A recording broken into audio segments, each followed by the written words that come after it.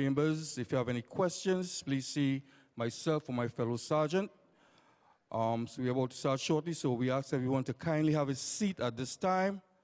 I'm asking everyone to please have a seat. Thank you for your kind cooperation.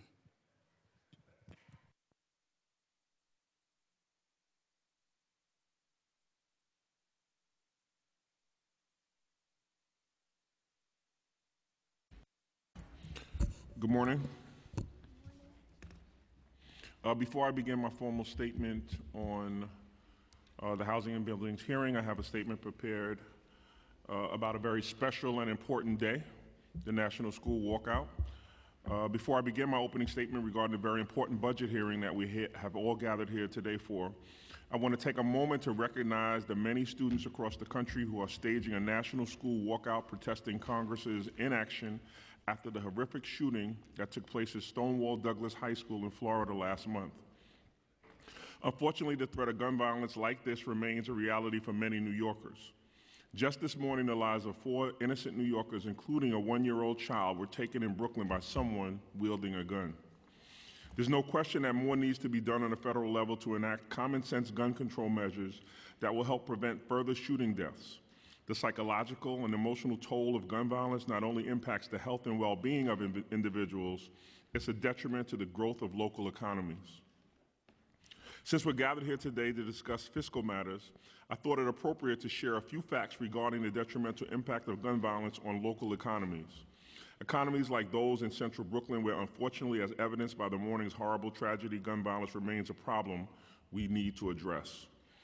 According to research done by the Urban Institute of Washington, D.C.-based think tank, gun violence surges decreases home values, the average person's credit score, and home ownership rates. In D.C., every 10 fewer incidents of gunfire in a census tract are significantly related to 1, new business opening, creation of 20 more jobs in a new business, 1.3 million more in sales at new businesses, and 1 less business closure.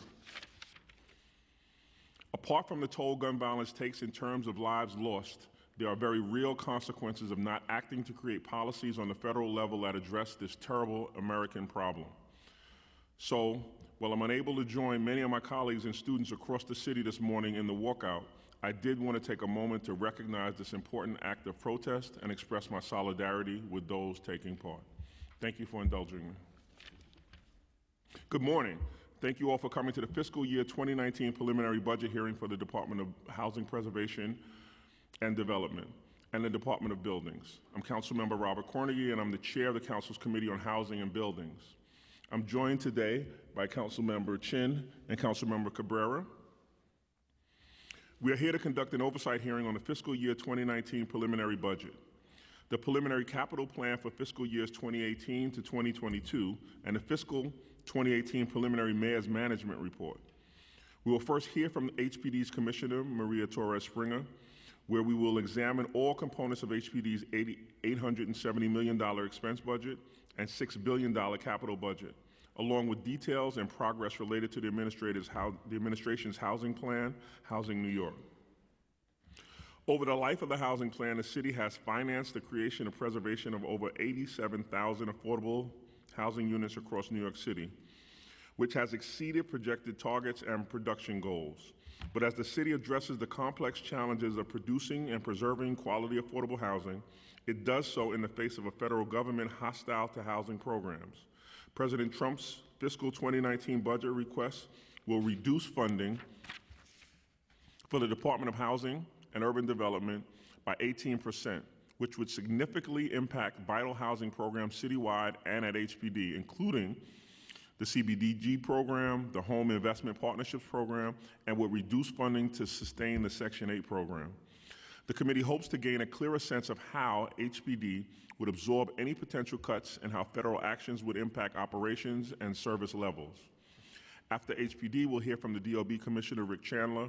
The committee would like to get updates on the progress related to construction site safety and training compliance and enforcement efforts relating to recently enacted tenant protection legislation. After DOB, we'll hear from members of the public.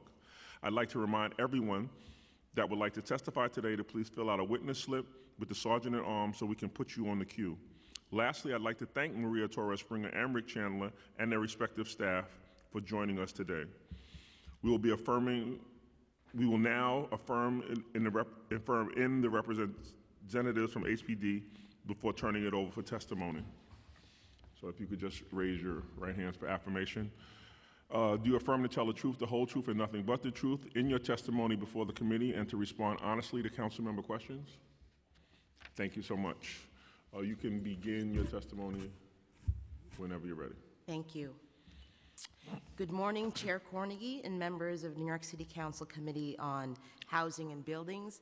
I first would like to congratulate the chair on his new role. I've very much enjoyed working on projects with you in previous roles and certainly look forward to another productive partnership. I'd also like to acknowledge our city's new speaker, Corey Johnson, who's been a champion for everyday New Yorkers from day one. I'm very excited about the many opportunities we'll have in the coming years to serve the many and diverse housing needs of our great city. My name is Maria Torres-Bringer. I'm the Commissioner of the New York City Department of Housing Preservation and Development.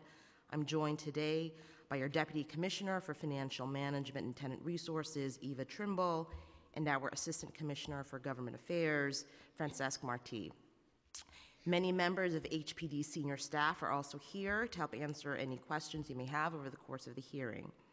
Thank you for the invitation to testify on our fiscal year 2019 preliminary budget plan and the way this proposed funding will help us collectively to achieve the agency's goals.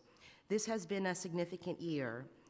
January marked 4 years of Mayor de Blasio's administration and my 1-year mark as HPD Commissioner. While I've worked with HPD in various capacities over the years, it has been truly humbling to see the full breadth of the agency's work to protect our city's homes and neighborhoods and develop a record number of affordable homes. All of this important work requires significant investment from the city and from the federal government. HPD's fiscal year 2019 preliminary budget is approximately $870 million. However, this includes about $90 million in pass-through funding for NYCC. So aside from this pass-through funding, HPD's true expense budget is about $780 million for FY19. Of this $780 million, approximately $118 comes from city funds and about $660 million comes from federal funds. That means that 87% of HPD's expense budget is federally funded. This huge proportion of federal versus city funding in the agency's budget is important because when we seek to save city dollars, as we're constantly trying to do, the amount we can save is limited because so many of our programs are in fact restricted by federal requirements. City funding, especially city tax levy, is critical for strengthening areas not otherwise eligible for federal funding. We're thankful for the important role that city resources play in our expense budget, and throughout the testimony, we will highlight several areas where new city funding will help us further strengthen our program and our services. Affordable housing, of course, is one of the biggest concerns that New Yorkers face, and correspondingly, it is one of the top priorities of our administration. Through a coordinated interagency effort, we are pursuing a comprehensive agenda to improve the lives of New Yorkers. We have achieved unprecedented results in our first 4 years, including 180,000 New Yorkers who've benefited from free legal services provided through city programs to stop eviction, harassment, displacement since 2014. Evictions are down by 27%. 148,000 New Yorkers live in apartments that have had long-term affordable rents protected through the city's preservation programs since 2014. 60,000 seniors are now enrolled in the SCREE rent freeze program, up from 50,800 in 2015, and more than 13,000 New Yorkers with disabilities are enrolled in the DREE rent freeze program, compared to just over 9,000 2 years ago. The Mayor's Public Engagement Unit has proactively made over 280,000 door knocks and phone calls to New Yorkers to make sure that they know their rights and are helped through repairs, legal services, and rental assistance enrollment. More than 5,000 affordable apartments hit the city's Housing Connect lottery in 2017, doubling the number from just 4 years ago. HPD's MWBE build-up program is involved in 42 projects with close to 7,000 affordable homes in 2017. Projects are expected to generate close to $200 million in spending for MWBEs. This administration will continue to advance all of these efforts and all of HPD's efforts to address the housing needs of local residents. Our mission is to promote the quality and affordability of the city's housing stock and the strength and diversity of its many neighborhoods. We strive to achieve this mission in 4 key areas. 1, preserving affordable housing and protecting tenants. 2, developing new affordable housing. 3, enforcing the housing maintenance code to ensure quality and safety. And 4, engaging neighborhoods in comprehensive planning. On the next slide, you'll see some of the results of Housing New York. So we're charged with carrying out the ambitious goals of Housing New York, which is the administration's plan to build or preserve 300,000 affordable homes by 2026. This comprehensive housing plan is a critical pillar of the mayor's broader commitment to keep the city affordable, competitive, and sustainable. I'm pleased to say that last calendar year, HPD financed more than 24,500 affordable homes, breaking an all-time record previously set in 1989. In total, the administration has financed close to 88,000 affordable apartments under Housing New York. We achieve these overall numbers while exceeding our commitment to provide housing for the lowest income New Yorkers. In 2017, the mayor dedicated an additional $1.9 billion in capital funds over the remainder of the plan to ensure that 25% of our volume is for extremely low income and very low income families. To date, we have exceeded even this revised commitment. About 1/3 of the housing we have created or preserved is for ELI, VLI New Yorkers. Nearly half of the homes financed in calendar year 17 serve individuals making less than $33,400 per year or $43,000 for a family of 3. But our work, of course, is so much more than just about the numbers. As we provide housing opportunities to low and moderate income New Yorkers at an unprecedented scale, we've also worked to create new tools that lay the foundation for our city to grow in a more equitable way. The city has made significant investments to preserve the quality and affordability of our housing stock. Preservation represents a significant portion of our work at HPD and serves as a powerful anti-displacement tool. To date, more than 59,000 homes have been preserved through Housing New York, securing greater affordability for tenants and financing building-wide and apartment-level repairs to ensure the long-term quality of that housing. Now, every day, New Yorkers continue to feel the strain of extraordinary market pressures. Some, unfortunately, have the added pressure of band landlords who illegally force them to leave their buildings or surrender their rights. We do extensive outreach to tenants, especially those in regulated units, so they understand their housing rights. In addition to HPD resource fairs and essential tenant guides, the mayor's tenant support unit goes door to door to help educate rent-stabilized tenants about the city's resources, including free legal services. We also proactively combat tenant harassment by participating with the Attorney General and the State Tenant Protection Unit in the Tenant Harassment Prevention Task Force, which investigates potential harassment and brings enforcement actions, including civil and criminal charges against landlords who harass tenants. Our Housing Litigation Division also brings cases in housing court against owners who do not comply with outstanding violations and, when necessary, seeks findings of contempt and jail against recalcitrant landlords. As many of you know, these robust efforts have taken shape under the leadership of Deputy Commissioner Vito Mastucciolo, and I'm very confident they will continue with similar vigor under the expert hand of Acting Deputy Commissioner Anne Marie Santiago, who's here with us today.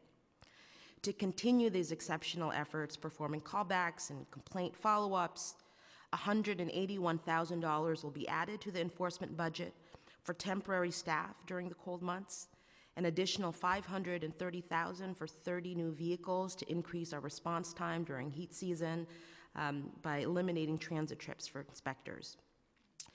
The City Council has been an important partner in expanding our toolkit to fight displacement and tenant harassment.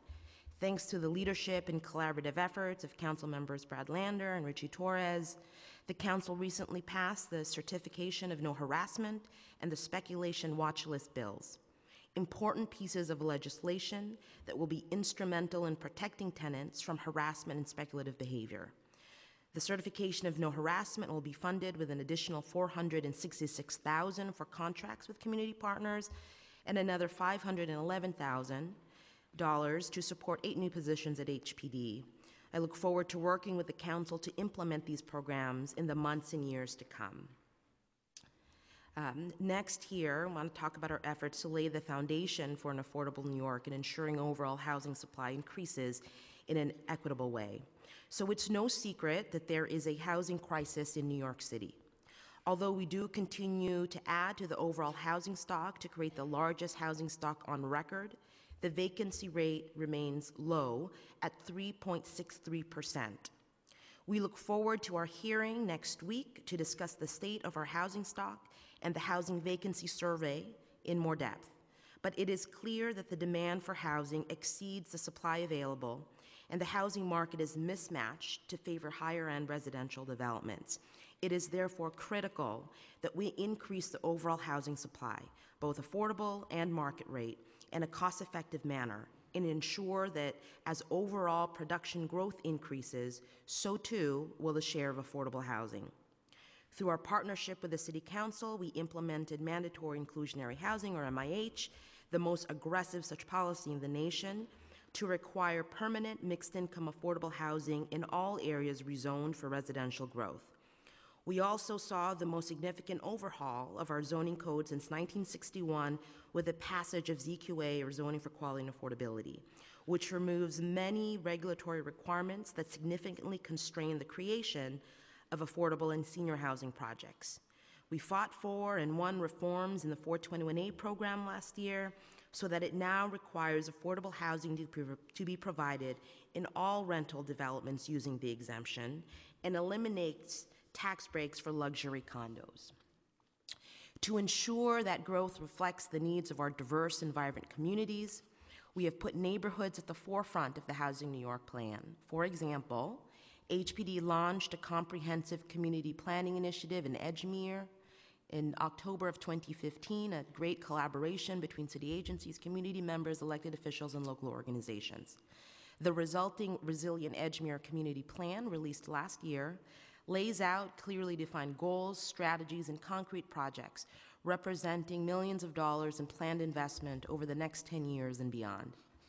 In 2017, we also released the Brownsville Plan, the outcome of another community-driven plan process that will result in the creation of over 2,500 new affordable homes and representing more than $1 billion of investment in housing in the neighborhood. Further, HPD has also focused on the community-directed revitalization of vacant land in city neighborhoods. We accelerated our RFP pipeline. 27 housing RFPs were issued as of February of this year for 66 projects across 200 public sites that will generate more than 10,800 affordable homes. And we introduced a new tool called Remainder Interest to ensure future public control of all affordable housing developed on HPD sites. In addition, thanks to the funding from LISC, Local Initiative Support Corporation, we also launched our Zombie Homes Initiative to better address vacant, deteriorated small homes whose owners are behind on their mortgage payment. And at the close of 2017, we worked closely with Councilmember Williams and Rodriguez to pass 2 laws that shine a spotlight on vacant land, both public and private, across the city to further accelerate the production of affordable housing. I want to thank these council members and the many agencies and advocacy groups who partnered with us to find new ways to help unlock more opportunities to develop vacant and underutilized land. We received a grant to create and expand community land trusts in New York City through Enterprise's new Community Land Trust Capacity Building Initiative. The grant will fund 3 CLTs, including 1 to support affordable homeownership, and a CLT learning exchange for 9 community-based organizations and affordable housing developers seeking to form CLTs in their neighborhood. I want to thank Councilmember Richards, Williams, and our partners for supporting these community-based organizations in meeting their affordable housing development and neighborhood revitalization goals. I'm also excited to share that we're working in partnership with the Council on creative solutions to meet the city's housing needs. For example, often basements are converted into illegal and unsafe housing, but if brought up to code, they could be safe and affordable options for New Yorkers. Although the logistics of bringing basements and cellars up to code are complex, we are excited about funding for a pilot program in East New York. Upon the passage of legislation by the council, HPD will be offering financing to bring these illegal units into compliance in exchange for affordability. And HPD will allocate $6 million in city capital to fund the rehab work. The preliminary budget provides as well $2 million for contracting with community-based organizations and $65,000 for a new project manager to facilitate the program. Councilmember Espinal has been a critical partner in these efforts, and we look forward to bringing this program to fruition.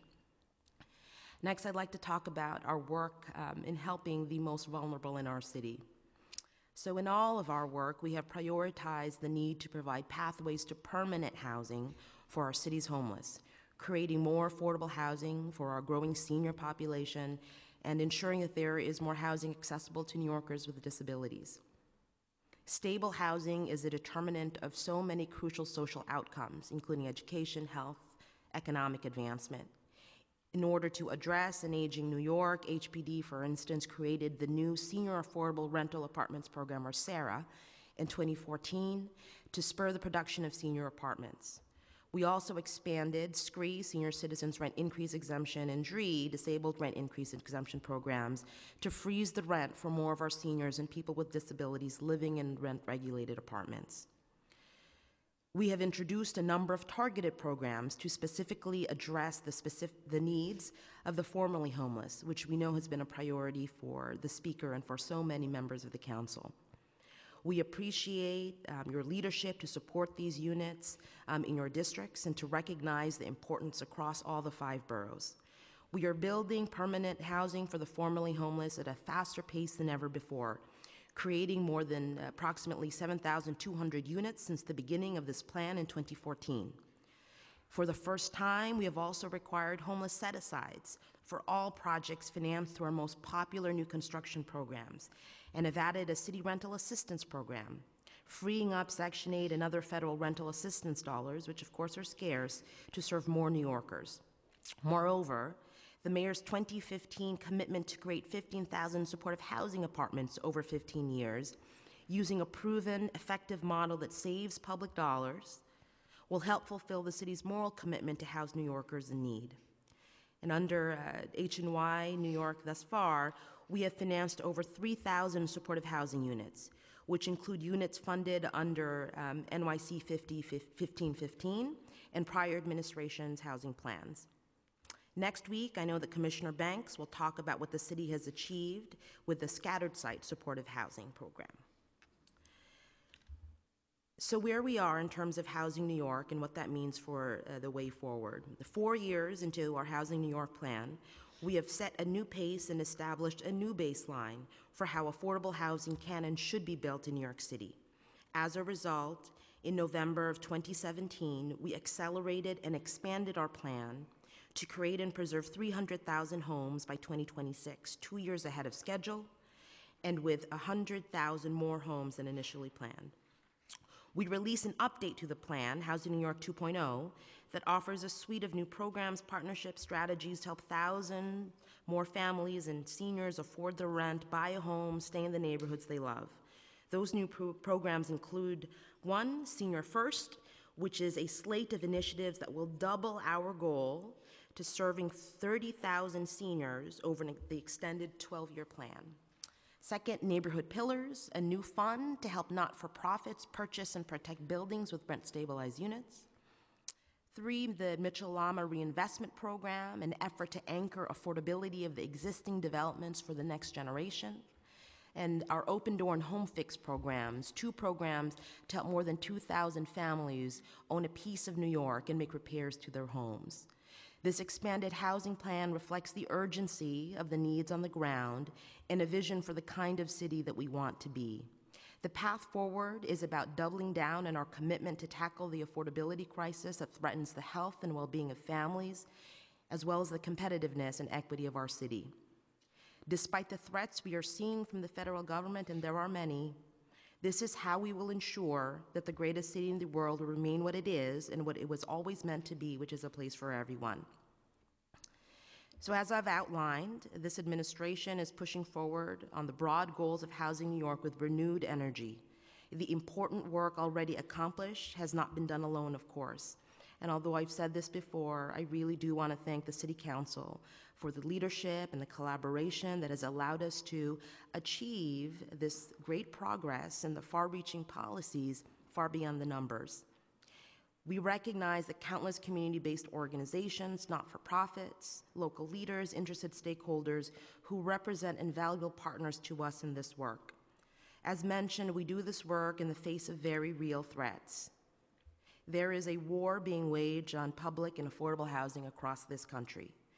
All of us need to work together if we are to be successful in fighting for the resources we need to ensure the affordability and equity of our city. For example, the land use process is critical in our efforts to build and protect affordable homes and to reach our most vulnerable residents. The City Council is a critical and necessary partner in this process. We understand, of course, that it takes some back and forth to get to yes in land use proposals, but it is worth taking a step back and recognizing that each project is a critical battle in confronting the city's affordability crisis. The administration and the council both share the responsibility in making sure we just don't lose sight of what's at stake. In addition, during these uncertain times with our federal government, your advocacy on a fully funded housing and urban development or HUD budget will be critical. I appreciate all of what you are doing to ensure that we continue to create new opportunities for housing-strapped New Yorkers at every turn. Thank you again for the opportunity to discuss HPD's pathway to a more equitable and fair New York. Thank you for all that you do in partnership with us, and look forward to answering any questions that you might have. Thank you so much, Commissioner. I want to point out that we've been joined by Council Members Rosenthal, Perkins, and Levine. We're going to get right into the questions. I'm going to begin with just a few questions, and I know my colleagues have other hearings they have to attend, and I'll be allowing them to ask their questions before they leave us. As I mentioned before, our concern about the $750 million or 86% of HPD's total expense budget is supported by federal assistance programs. This funding helps HPD carry out programmatic activities, which include development, code enforcement and repairs, and housing placements through its Section 8 program. Because future funding levels are highly uncertain, the committee continues to be concerned about potential budget cuts for essential housing programs, especially in light of Trump's budget request for 2019 and will reduce federal funding for vital housing programs by 18%. I'll start with the Section 8 program.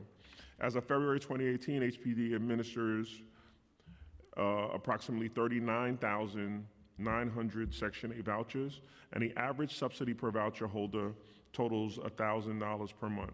The fiscal 2019 preliminary budget provides $493 million for Section 8 program. Are the current federal funding levels adequate to support all existing voucher holders? 1. 2, are current federal funding levels adequate for the issuance of new vouchers? 3, what is the estimated impact of Trump's budget request on the Section 8 program? Thank you for those questions. Of course, you are correct that our Section 8 programs, or rental assistance programs generally, rely on the federal government. Currently, the funding levels that we have are sufficient to support the existing number of vouchers, which is about 40,000. I'll remind the Council that we are operating under a continuing resolution for FY18. That hopefully over the course of the next few weeks there will be more clarity about the passage of essentially the appropriations bill in order to finalize those numbers. But at the levels that we see now, which is essentially renewal, essentially funding that is similar to the previous fiscal year, it's sufficient to support current vouchers. In terms of new vouchers, how we do it is that in any given year, because of the caps that are set in terms of wholly new vouchers, the new vouchers that we issue are based on renewal funding that we have. and that is tied to essentially the attrition rate that we have for our existing vouchers, which is about 4%. And so in any given year, we're able to issue approximately 1,500 quote-unquote new vouchers. We expect that to be the case as well for this year. I will certainly acknowledge that President Trump's proposed budget not just anticipates cuts to Section 8, but also the elimination of major programs like CDBG, like Home, that fund so much of our work. The good news, we were in this situation last year. His original budget had a lot of the same threats, but due to the extraordinary advocacy of housing groups and municipalities across the country, really bipartisan support for the types of programs that are funded by the rental assistance provided by HUD, by CDBG, by Home, we have been able, and the continuing resolution demonstrates that, preserve those levels of funding. So we'll remain vigilant this year and in the following years to ensure that there are no cuts to these budgets. To the extent that they do materialize, then of course the magnitude and timing of those cuts will be examined, but it will be our goal, as it always has been, to ensure that we minimize the impacts to New Yorkers who depend so much on our programs and services. Thank you. I'm going to stay kind of in this realm, but skip over a little bit. In our preliminary conversations, I cited how important it was for districts like mine to have pathways to home ownership. So obviously the larger context and larger conversation is about deep affordability and affordable housing, but I think we have an opportunity to walk and chew gum at the same time. So we can help potential homeowners on pathways. So I just have some questions, even in the Section 8 program around home ownership. So just of the housing starts to date, how many are for home ownership opportunities? Yeah. To date, under Housing New York, we've announced 13,000 home ownership starts. That's about 14% of total production. And how many down payment assistance loans have been issued to homeowners citywide? Approximately 470. So my only question is, so in doing the research and in working closely with your office, I realize that these programs do exist. What's the methodology for getting the information about their existence out to the city and potential homeowners? Right. So first I'll say that we share, Councilman, your commitment to making sure that the housing plan not only addresses the affordability crisis that is faced by renters in the city, but also provides opportunities for future home buyers in the city, because wealth creation in neighborhoods across the 5 boroughs is certainly a goal of ours and is critical to ensuring that we're really strengthening each and every neighborhood and providing such opportunity, which is why 14%, as I mentioned thus far, in Housing New York is comprised of home ownership housing starts. It is also why we have in the Housing New York 2.0 plan announced new home ownership programs, including Open Door, which is a program for new construction of co-ops and condos for first-time home buyers. We actually just announced the first project closed under this program, as well as our Home Fix program, which will fund home repair through low-interest loans for low and moderate-income New Yorkers, and pair that with financial counseling. You mentioned Section 8, so we've done a significant amount. We have new programs specifically related to Section 8. In fact, there are about 30 Section 8 voucher holders who are currently using those vouchers or in the process of using those vouchers for home ownership. those participants are part of a program that we have called the Family Self-Sufficiency Program. It's for Section 8 voucher holders, where a program where we have job training, career planning, case management, and have also established a pathway for those individuals to generate savings. We essentially put those savings in an escrow account as their income rises because of employment opportunities made available due to the services I mentioned before.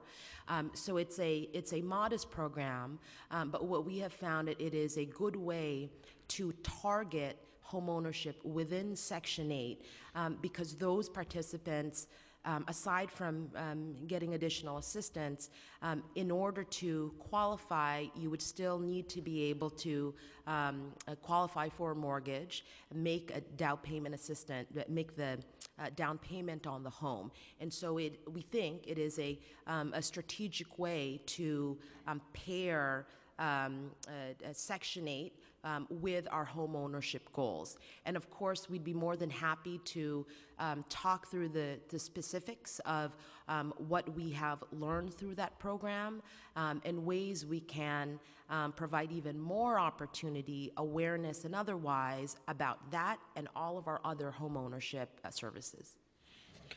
So as usual, Commissioner, we have a history of you getting way out in front of me in my line of questioning. But I'm going to ask this question just so it's on the record. I think you answered it. But when we did our research, we found that program existed, that we had no idea that there was a way to use Section 8 vouchers for home ownership. And in other parts of the state, it was happening. So if you just indulge me, I'll ask my question as it was stated. New York State Homes, HCR administers the Section 8 voucher home ownership program where Section 8 vouchers assistance is available and being used towards home ownership. The statewide average monthly voucher assistance payment is currently $725. As of October 1st, 2017, HCR has closed on over 526 homes statewide. So outside of the city limits, it seemed as though the program was being used more vigorously.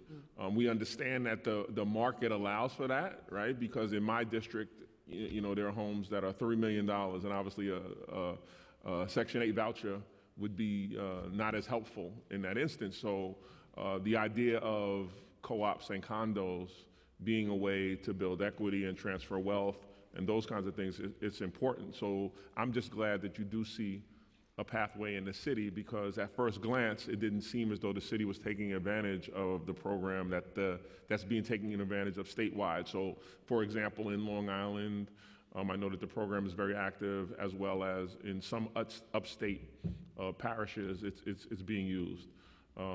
But you have found a way through co-op and condos potentially to use the Section 8 program for home ownership.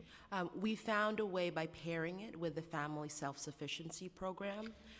Because of the differences in the real estate market, of course, here in New York and compared to other parts of the state, I think there will be limitations to how much that can be scaled.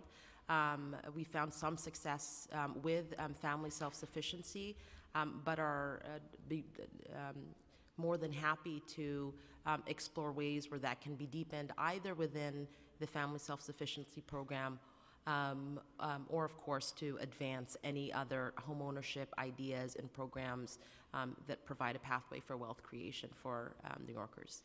Is that the Family Self-Sufficiency Program, is that a federally funded program? Yes, it is. So we should probably have a larger conversation about making sure that there's viability and expansion of that program, even from a city level. I'd be very interested. We would be more than happy to do that. We've, in fact, in all of our advocacy over the course of the last year, given the threats in Washington, have both highlighted the success of that program, and also, think there is potentially an opportunity, given at least the rhetoric that we hear from DC about the focus on self-sufficiency programs. But we need funding for all of the federally funded programs in order to continue to do our work. So I have more questions, but on my second round, I'll come back. I'll allow my colleagues. I want to welcome both Councilmember Rivera and Councilmember Jonai. And we'll begin with my colleagues. First, Councilmember Cabrera. Thank you so much, Mr. Chair. Welcome, Commissioner. Thank you for an update on all of the great things you have been able to accomplish. Pretty impressive in light of the fact that we have a lot of people who are in desperate need of affordable housing. So thank you for that. I wanted to follow up with Chair's question. And how many of these co-ops and condos are in the Bronx that are being made available?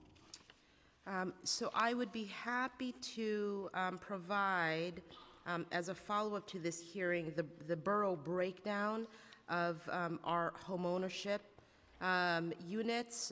But what is certainly true just in general with the Housing New York numbers is that in fact, the largest proportion of housing starts have been in the Bronx, a total of 29,000 out of the 87 that we financed thus far, and we'll follow up specifically on home ownership in the Bronx and in your district, sir. Yeah, if you could please let me know, because it will follow logic.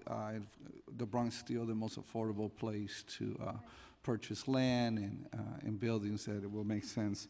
That would be so. I want to move on to Homeless Shelter Repair Squad. If you could give me an update on Sarah's Place in Jerome Avenue. We have a roof that is way overdue. I believe they need $11 million for repairs. It's leaking from what I understand. I had an opportunity to visit a couple of weeks ago. Do you have plans to include funding in this budget? It's currently a shelter. Yes. So we work very closely with DSS, DOB, and other relevant sister agencies in what you just mentioned, the Homeless Shelter Repair Squad, to conduct the types of inspections and to make sure that the conditions are correct. I am not familiar with that particular shelter, but can assure you that we will follow up specifically about what the Emergency Repair Squad has seen, and to the extent that there are issues, we'll work closely with our partners to make sure they're addressed. Okay, thank you so much. And, you know, we always, in the city, we're always looking for partners to build affordable housing. And one of my experience have been one of the places that we really have not tapped in a substantial way is churches, who own a substantial amount of land. City, they've been around from the very beginning of the founding of the city. And so I'm curious to know, do you have special funding? Have you been able to work out some of the kinks that sometimes people relate to separation of church and state? How do you put in these packages together so we could build affordable housing on top of churches? Yeah. So we agree and have, in fact, advanced a number of programs with faith-based organizations because in many instances they do own a lot of real estate but have not had previous development experience. And so just to name a few different strategies that we have implemented and always happy to do more. So first, just in terms of some statistics, since the start of Housing New York, we've financed the creation of close to 700 units of affordable housing, over 7 projects with faith-based organizations as development partners, and there are about a dozen more expected to close in this fiscal year and the following fiscal year. In order to build the pipeline and also create the types of partnerships so that faith-based organizations are able to ascertain what those opportunities are and do it in a way where they are protected and can be good partners, 2 things that we've done. One is established a list of owners reps and individuals, organizations who have experience in real estate, so that as faith-based organizations come to us, they may not have the real estate expertise. We have a pre-vetted list of organizations and individuals and can make that marriage. Second, and this has been an exciting program for us, is a program called the New York Land Opportunity Program. We work very closely with LISC, an intermediary, of course, for community-based organizations, and they have worked with several faith-based organizations in building the capacity, providing technical assistance, but also just recently then assisted in helping the faith-based organizations release requests for proposals for their land, and will help them in reviewing those submissions. And so those are at least 3 different approaches that we've had, and that's in addition to a number of events that we have also hosted in conjunction with many partners, where we've gathered faith-based organizations to tell them about our work. If there are either specific faith-based organizations or other approaches that you'd like us to pursue, we'd be happy to do it. Well, I'm just very happy to hear that you have a plan and that you already have it into motion, and looking forward to seeing these joint ventures take place, because it's an untapped source. And I could tell you, having gone through it myself, outside of HPD, it does require an expertise, a level of expertise, and making sure that both sides, truly benefit. My last question is in regards to your $6 million pilot program in East New York for basement renovations to bring them up to code. What are the plans for expanding that program throughout New York City, and is that reflected in this budget?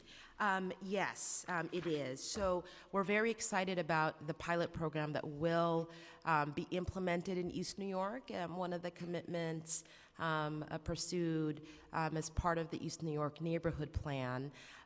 The idea, and certainly a lot of credit to Councilmember Espinal for helping us in shaping this pilot program.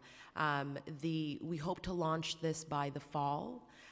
We have funding both in the capital and in the expense budget in order to launch the pilot, including I think approximately $2 million for community-based organization that will assist us, funding for a project manager, as well as $6 million in the capital budget in order to provide financing for homeowners who hopefully will avail themselves of this new pilot program. It will launch in the fall, but the tenant support unit, as part of the mayor's office, will actually start the door knocking in East New York this spring to ascertain interest in the program.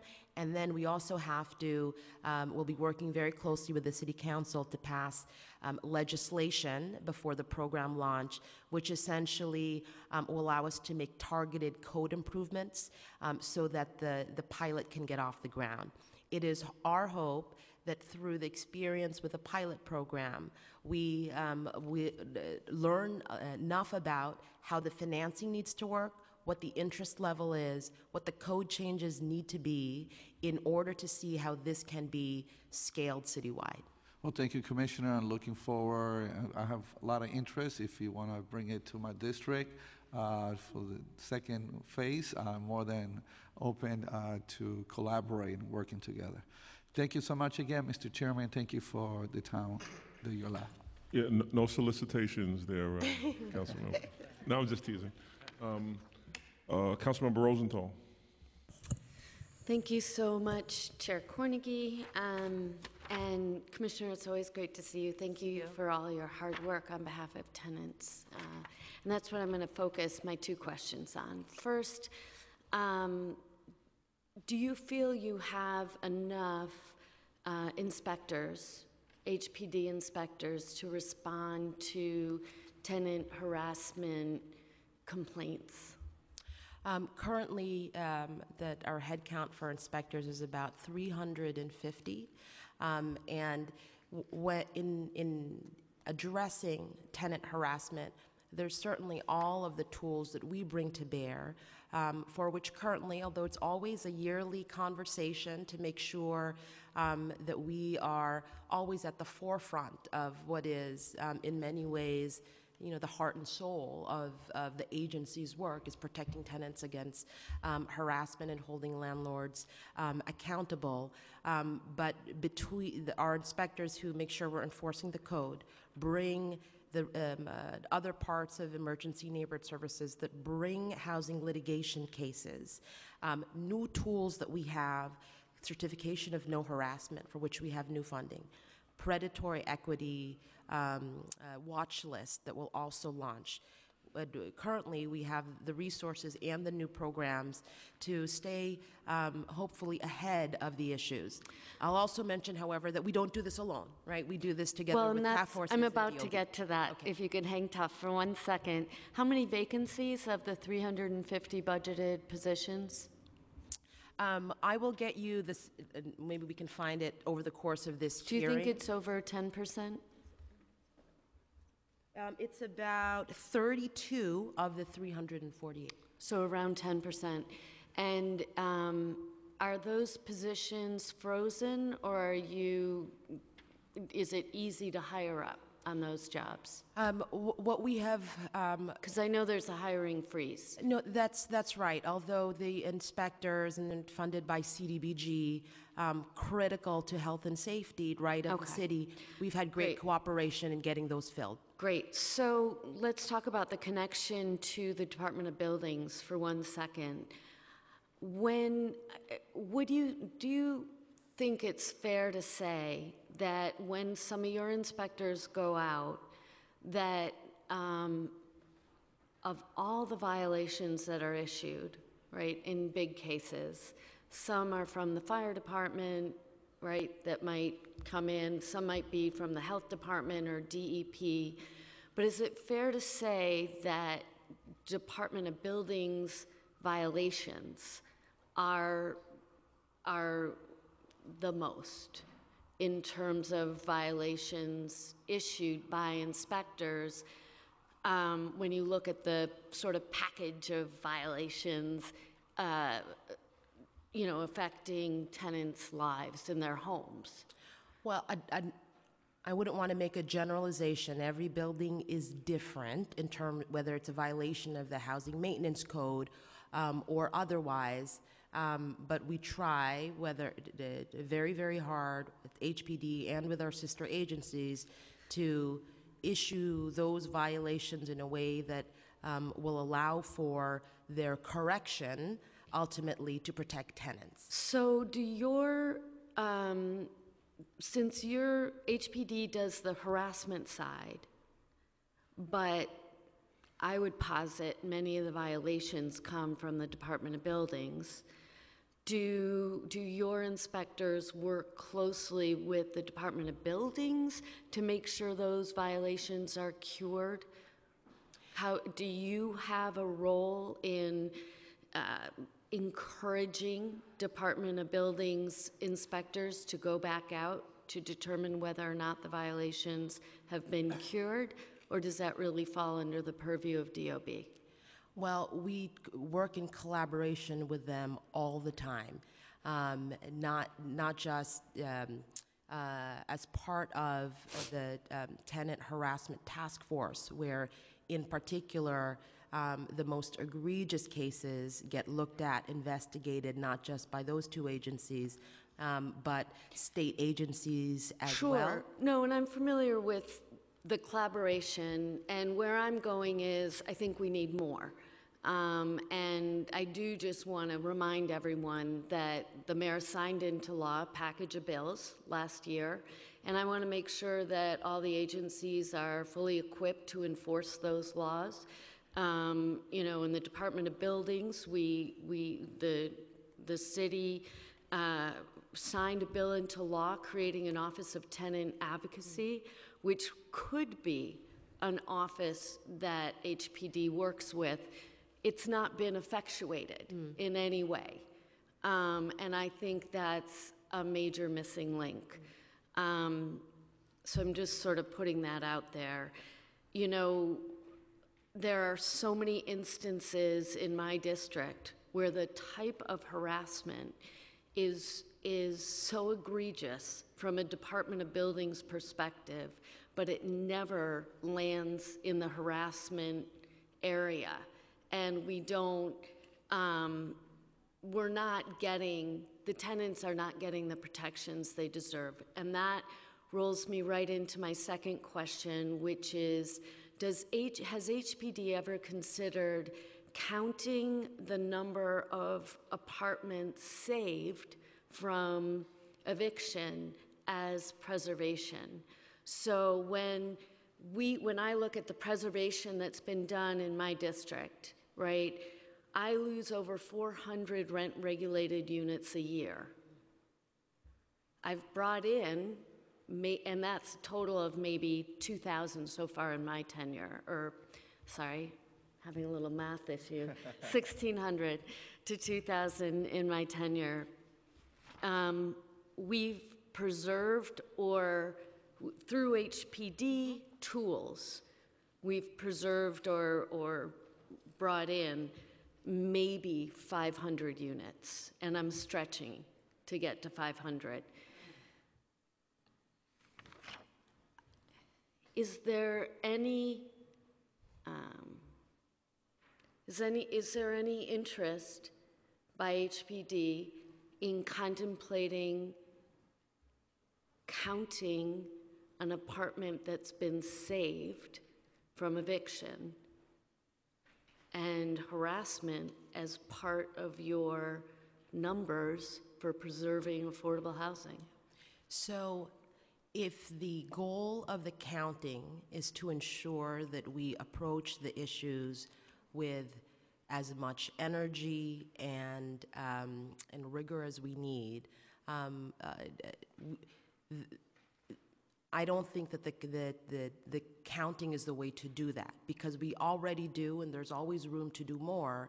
If there are instances of harassment, we take very seriously, and we will continue to use every tool that we have to address those issues and take each and every one of the success stories there very, very seriously, which is separate and apart, but doesn't diminish the previous work that I mentioned from how we count the units as part of the housing plan. That's right. And so what I'm suggesting is that there's a missing link, and that we could be taking credit for as a city and be so determined to keep those homes that we count them.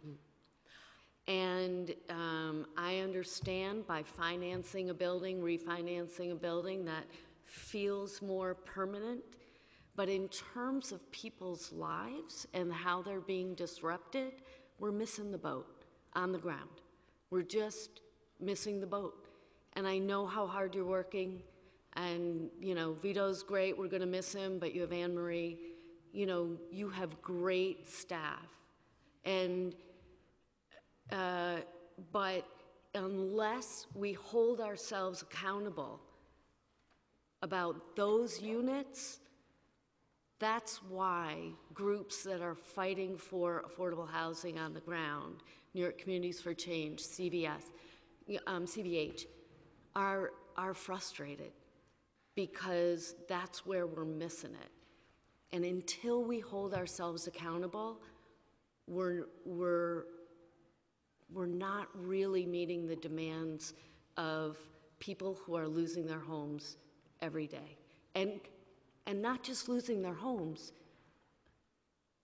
losing years of life of stress because they are in units that are susceptible to eviction. And I think we have to do more. Well, we certainly share your desire to do as much as the city can. I want it to, however, be clear that we are, while it's not part of the production goals, most of our headcount, a lot of our energy, because it's needed, is devoted to making sure that we are confronting any actions that harass tenants, especially in rent-regulated units, of course, and we have to hang on to each one. Last question, Chair. I appreciate your patience. Would you consider exploring some sort of analytic measurement of that success? We're always open to finding ways to use data, use metrics, use goals to ensure that we get jointly desired outcomes. And so we'd be happy to discuss that with you to make sure that we are being as rigorous and ambitious as we want to be in addressing those goals. Thank you, Commissioner. Thank you. Councilmember Rivera. Hello. Good morning. Okay, so I had a couple questions. I'll try to breeze through it because I'm sure there's other people on stack. I want to talk a little bit about Housing Connect and I guess some of the ambassadors that you have. I used to work at good old Lower East Side, and we were an ambassador in the pilot program. And I wanted a little bit of information on how it's going. I know that HPD is in charge of the marketing and that the ads go up at about 60% of completion of construction. But I want to know a little bit about the discretion that HPD has in terms of approving applications once people apply, and how much discretion the management company has that is chosen by the developer. So we are very proud of the system that we have established that both allows for a streamlined and accessible experience for applicants, while at the same time making sure that we have good oversight and compliance given the rules for marketing.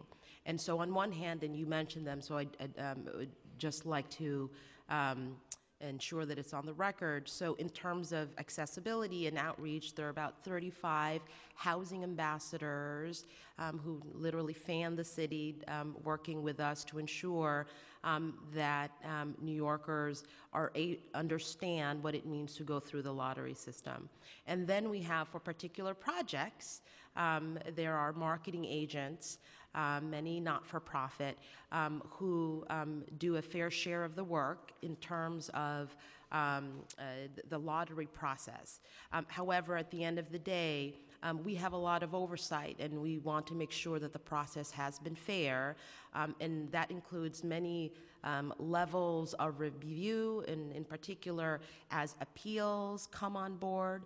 So if either there are, both in your experience, certainly in doing a lot of this work with us over the years, are gaps that you believe exist, or specific instances of organizations or people where you think there is room to tighten up, we'd be more than happy to address that. Yeah, I've received a number of, I guess, complaints from some of the local organizations that they feel like discrimination plays a big role in whether or not they get the apartment. And the financial guidelines are very strict, and I respect that of us having guidelines. But to be like $25 over, $25 under, I know that we can't make exceptions for everyone.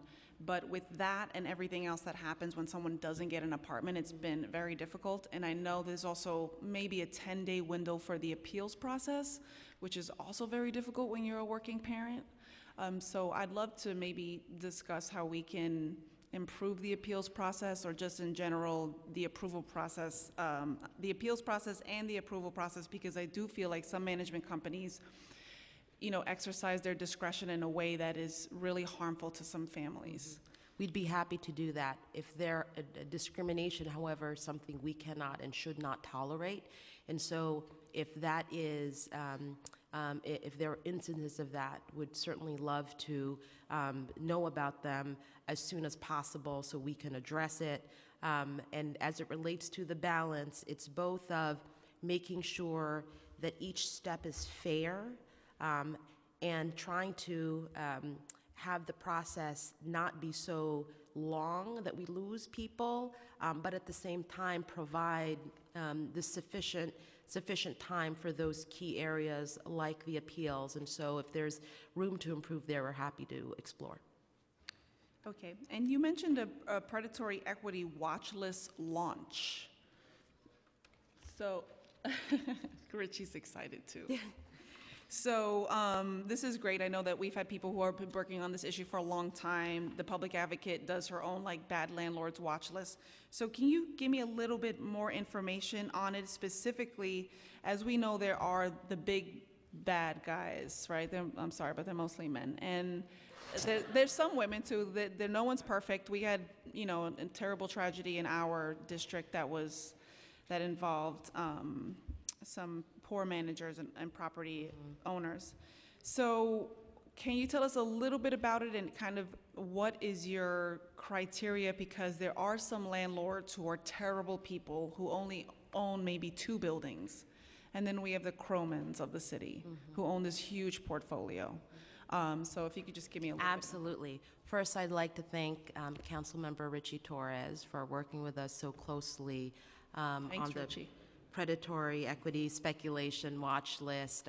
That was a very good collaboration of getting the program of structure to a place where the goal is to achieve the underlying objective of addressing those types of landlords while making sure it was something that was data-driven and that we can operationalize. So specifically, and the watch list will launch in late October of this year, and it'll be updated quarterly. The idea is to publish a list which identifies essentially recently sold rent-regulated buildings where tenants are at risk of displacement due to potentially predatory activity. So what we're going to look for primarily are sales transactions of rent-regulated buildings with low capitalization rates, so buildings with sales prices higher than expected when compared to similar market transactions.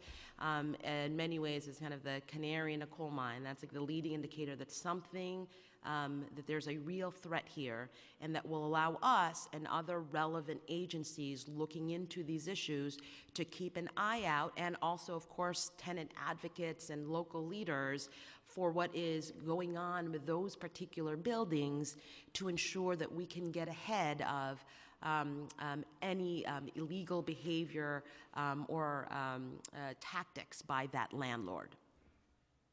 I want to thank my colleagues for their very substantive and in-depth questions, but we are in serious danger of running over time, so I would ask that going forward we could be as succinct as possible.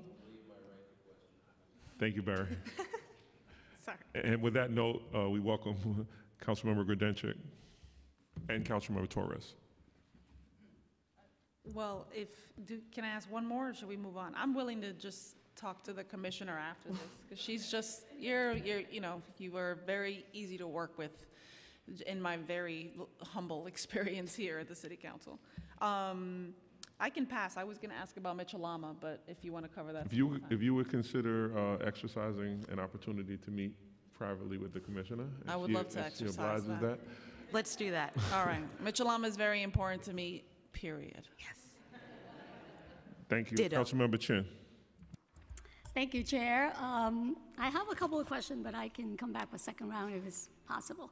But first, I wanted to personally thank you, Commissioner, and your team, coordinating also with the team at DOB, helping the residents at 85 Bowery. I know that your staff has been there every day, making sure that they can go back home as soon as possible. And I really appreciate that coordination effort. And that is something that I think that can be a model going forward when there are buildings that's being vacated, that if agency can work together to really get tenants back. Because we have heard stories where people have to wait years to get back. And if we can get people back as quickly as possible, that is something we should definitely determine to do.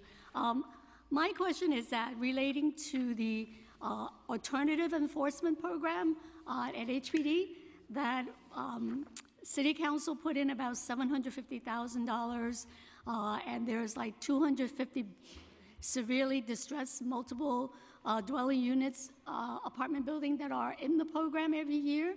Can you let us know what is the total budget, city money, CDBG money that's also in there, and how do you think that program has been successful in terms of getting building fixed up, back up to code, and having tenants be able to remain in those buildings? Happy to. First, I want to thank you, Council Member, for all of your leadership in 85 Barry. It has been a very challenging situation, but we're committed to finding every way to hold the landlord accountable to making the repairs and, more importantly, getting the tenants back in their homes. As it relates to AEP, we're pulling the specific breakdown in terms of the budget. We've done 10 rounds of AP. We are now in round 11. And over the years, we do believe that it has been successful because it allows us not just to create that list of the 250 most distressed buildings, which is in and of itself a way to ensure that publicly the building owners are kind of made aware, even more than they already are, of the issues with the buildings, but also provides us with very specific tools in order to force them to correct those violations. And so just to give you an example, of the 250 buildings in round 10, so last year, 154 are now in compliance and are no longer on the list. The ones who are not yet, we are using every tool that is provided to us through AEP to get them to comply, and that's what we will do every year. In terms of the budget for AEP, it's approximately $9 million per year. What's that, federal, CDBG? And almost all of that is CDBG, federally funded. Great, that is good. Also, being the chair of the Aging Committee, I gotta ask senior question. So, in terms of the mayor's announcement about the new program, HPD Senior First Initiative. So, can you give us some updates on how that program is going to be rolled out? Because we have so many, hundreds and thousands of seniors on waiting lists for senior housing, and this is really good news. Yes, of course, very familiar, not just with your interest, but your leadership on issues relating to our city's seniors. And as part of Senior First, when we revamped the housing plan, as you mentioned, we doubled down on our commitment to seniors. A previous goal was 15,000 over the course of the original plan. That has been doubled to 30,000 seniors served over the course of the expanded plan. To date, we financed more than 5,500 units for seniors. That breaks up half and half in terms of, or 40 to 60 new construction and preservation. Moving forward, we will continue to be as aggressive as possible in new construction senior units. That we have a term sheet that we released last year called Sarah. We hope to continue to use that in order to get new construction units.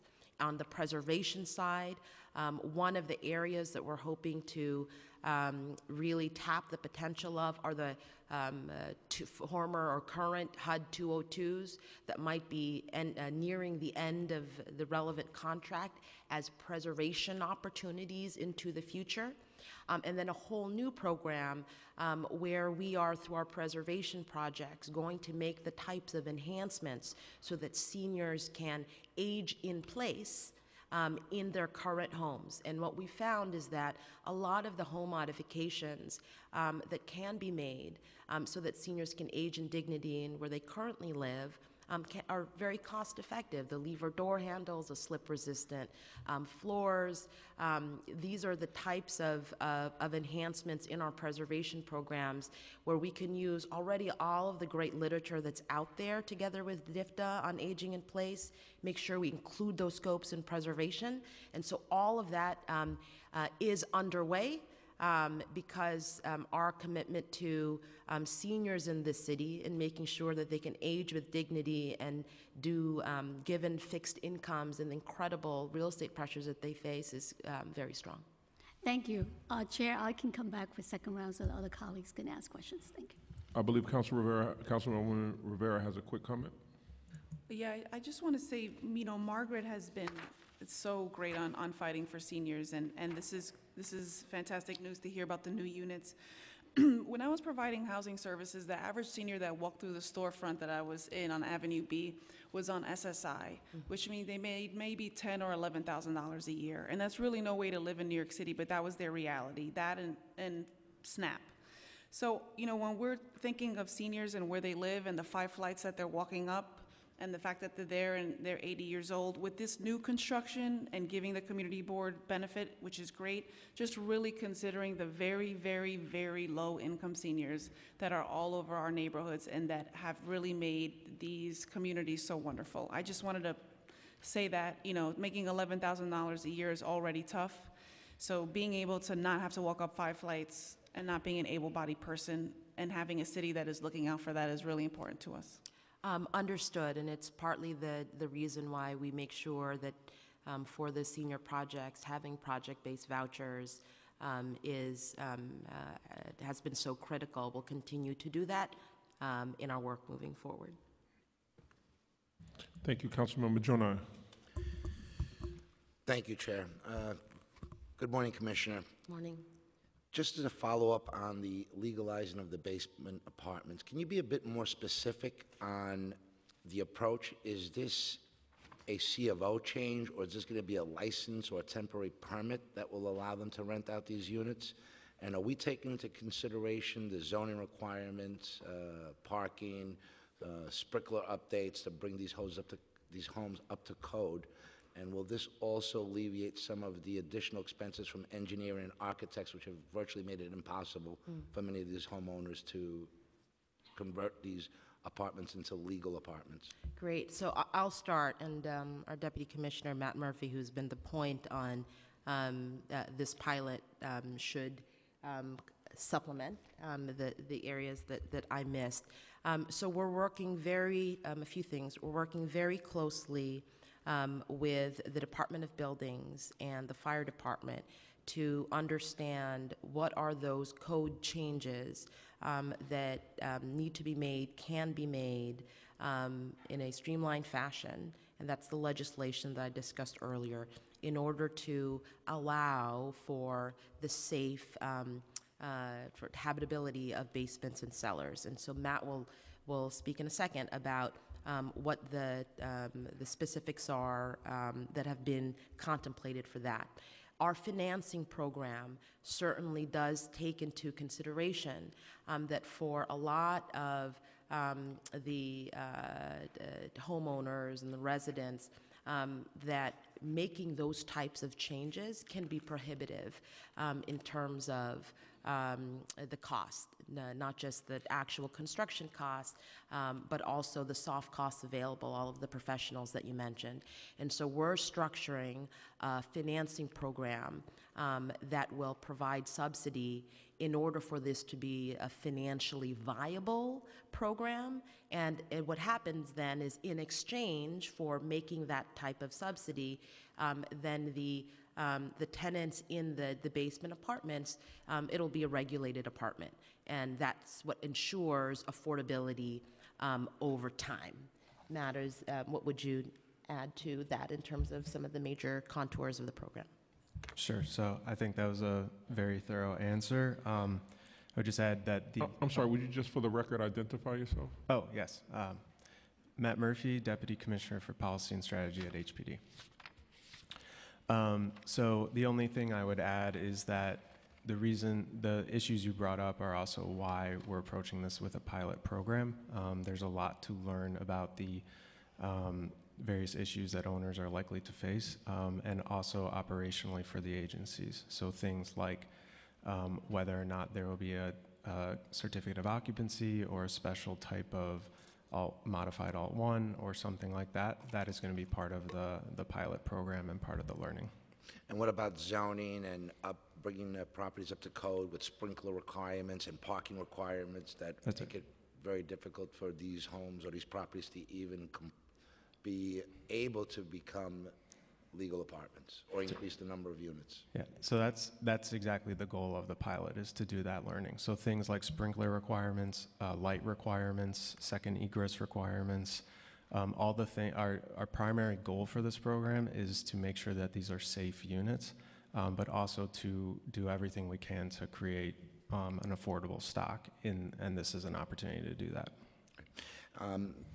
And understanding this will lead into my next question, that certainly the more homes is about supply versus demand, and obviously the more supply we have, the more stable rents will be, and I credit you with thinking outside of the box on how we can help bring more affordable units onto the market. But I do hope that the homeowners that participate in this program will be well advised in advance that this apartment will be a regulated apartment. Many of these homeowners are unfamiliar with our rent stabilization laws and would be subjecting themselves to some regulation that they were not experiencing or had to deal with in the past. Which leads me into the next question, in preserving and making sure that affordables remain affordable, an expansion of SCREE and DREE. I had introduced a bill in Albany, and I know there's a bill currently working its way through the City Council that would be known as the TREE bill. Tenant rent increase exemption program, similar requirements, less than $50,000, but in this regard, half the income would have to go to rent and prevent or would give a rent cap to those families to help them get through this difficult time. These are the most needy of the families. Affordability is the goal, making sure that they remain in their homes. The question is, would you be supportive of a similar program for families across New York City earning under $50,000, similar to DREE and SCREE, where there would be a rent cap that would not be subject to future rent increases? So we are supportive of any new idea that allows us to confront the affordability crisis in the city. SCREE and DREE, as I mentioned, have been great successes, and we have increased enrollment in those programs. Specifically as it relates to this proposal, and be more than happy to take a closer look. What we're always trying to balance and what are the goals of ensuring that it addresses the needs of tenants. Well, of course, it also has to be financially sound and has to make sense given the city's overall budget position. But with that idea and any others, it's something that we have we're more than happy to take a look at. Well, financially sound is a concern of mine as well, and it should be for all of us, but this would assure that society's most vulnerable families, those that are actually living paycheck to paycheck and month to month and at any time can find themselves homeless and on the streets, this would be a way to make sure that we don't allow it to become more difficult as they deal with the hurdles and obstacles. But I'll continue to work on this with you. And my last question, because of the significant role that HPD plays in supportive housing units, and one of the concerns of mine is that the borough of the Bronx has been inundated by supportive housing units. We have 41% more than Brooklyn, 13% more than Manhattan, 100% more than Queens, and 99% more than Staten Island compared to the number of residents that we have. Now, we know that supportive housing units are necessary. We want to share that responsibility. But what is HPD going to do to prevent the borough of the Bronx from continuing to be inundated by supportive housing? And we know the effects are it strains our educational system, our healthcare systems, our police force. But more importantly, it takes affordable housing units that would be readily available to Bronxites by converting them to supportive housing and allowing anyone from the city or the state for that matter, to live in. Councilmember, I understand all of your concerns. It's certainly a conversation and comments and concerns that we've heard through the course of doing this work. I do have to mention a few things. One is that supportive housing is a proven model for creating permanent housing for those who are the most vulnerable. I'm fully supportive of it. No, please don't misunderstand me. We need to continue to build supportive housing units. My concern is the borough of the Bronx that has an unfair share of those units compared to the rest of the city. Well, I'll say that in looking at the pipeline and also the work, our supportive housing work thus to date, one key statistic that I'd just like everyone to take note of is that 43% of the 20,000 or so units financed over the course of 30 years of doing this work actually located in Manhattan, even though the borough only contains about 19% of the city's total population. And 30% of those units are in Manhattan, south of 96th Street. And so while we work very closely with individual council members and communities, because there are concerns about what is called saturation, but our commitment to making sure that we're providing permanent housing to the most vulnerable is incredibly strong, and we want to make sure that we do that across the city. Commissioner, I agree with you, but to the detriment of a borough, and those numbers come out of the fair share plan that came out of this council and this body in 2017. Those statistics are the council's and New York City statistics. 41% more than Brooklyn per capita, 13% more than Manhattan per capita, 100% more than Queens per capita, and 99% more than Staten Island. That is an inundation, oversaturation of a borough. What can we do to prevent that from continuing to occur in the great borough of the Bronx? We want to share the responsibility. We need to be fighting this collectively, and this should not be borne by a single borough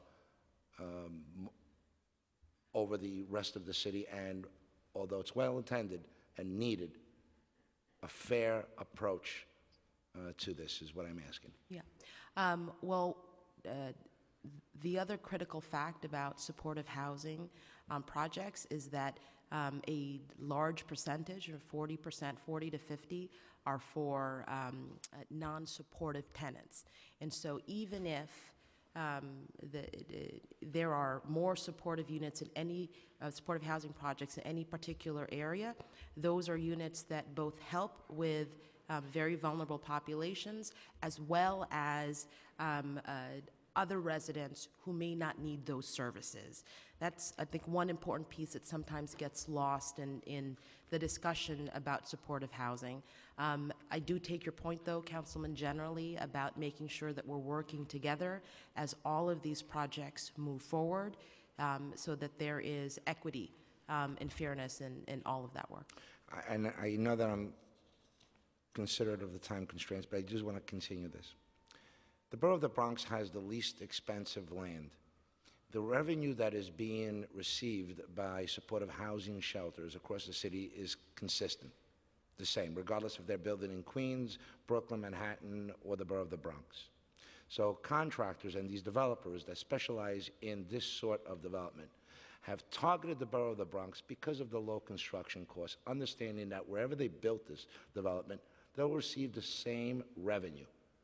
We need to start discussing the stages and a revenue that will be paid for these supportive housing units by borough on demand as compared to land acquisition. Otherwise, this will continue to happen in the borough of the Bronx, and I can't see us stopping it or slowing it down anytime in the near future. So thank you. Thank you, Councilmember. Councilmember Torres. Thank you, Mr. Chairman. And Commissioner, it's always a pleasure to partner with you, your team. I think Francesca, Matt Murphy, everyone on your team is exceptional. So I just want to, I've enjoyed the collaborations. I agree, for the record. And I'm notoriously critical, so that. So your administration has the challenge of creating substantially more affordable housing than your predecessors did with substantially fewer resources. right? You're grappling with the declining value of LIHTC, the rising cost of construction, the city's revenue shows signs of declining.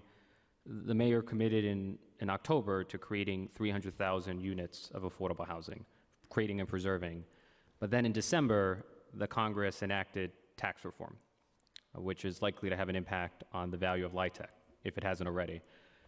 Do you think the 300,000 goal remains feasible in light of tax reform and in light of all the forces that are conspiring against cost-efficient, affordable housing development and preservation?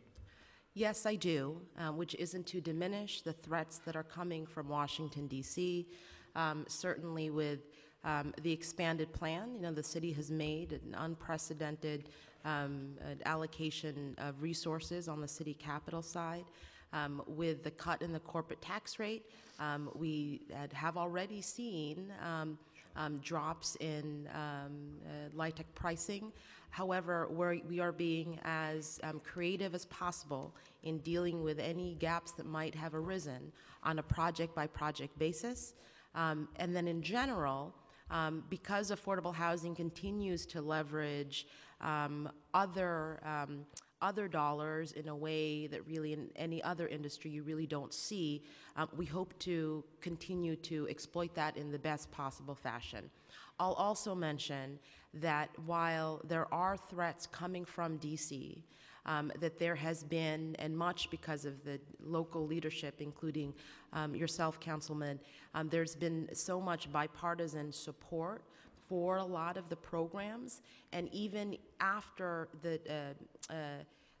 tax reform, key components like private activity bonds were preserved, and there's already tremendous amount of energy around the Affordable Housing Improvement Credit Act, which for the first time in a long time will hopefully bring hundreds of millions of dollars kind of back into the system in order to mitigate against any gaps that may arise because of the drop in the corporate tax rate.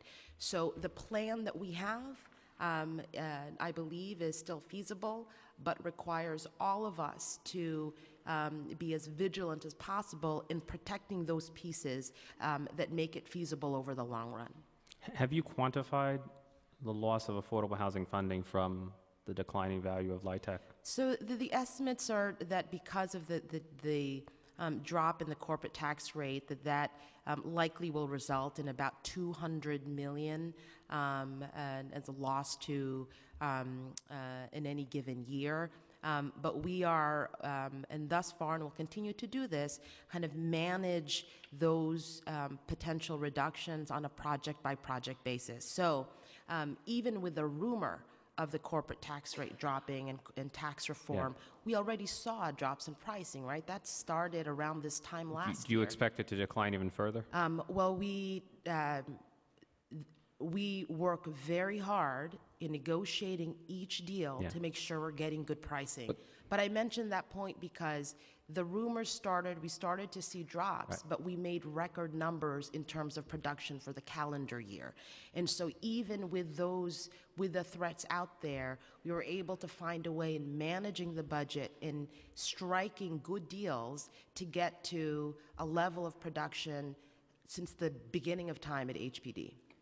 I mean, it would seem to me that just the loss of $200 million every year would seem to seriously undercut the goal of 300,000 units, but I don't know for sure. You said there's legislation that would bolster the tax credit? Yes, on the federal side. So would it generate enough yes, funding? Okay, so what are the estimates? The estimate is that it would generate $500 million. That would so a net increase bring of it back to the million. city. Okay. That's correct, and it would be, and it currently has quite a bit of bipartisan support. It's one of so the. So what are the prospects for passage? As part of the omnibus spending bill that's being negotiated right now, there are signs that are positive that this is back in the equation. It has support from both sides of the aisle. The same was true as part of the tax reform, and so it's hard to count your chickens before they hatch, right? And but there is tremendous support across the country, and any support that the council can provide in supporting the Affordable Housing Improvement Credit Act would be much appreciated so that we know that there's much more certainty about the funds. Right. So your goals remain the same, but when we lose funding from the federal government, we have to make up the difference with city subsidy. So we're putting in more and more subsidy to create the same level of affordable housing. Does HPD track the amount of city subsidy per unit that we have spent from year to year to see the increase? Well, I wouldn't say that we're making up for it for all of the changes just by adding additional city capital. We are finding ways in each project to be to stretch the dollars much as we can in order to get the same number of units with the resources that we have.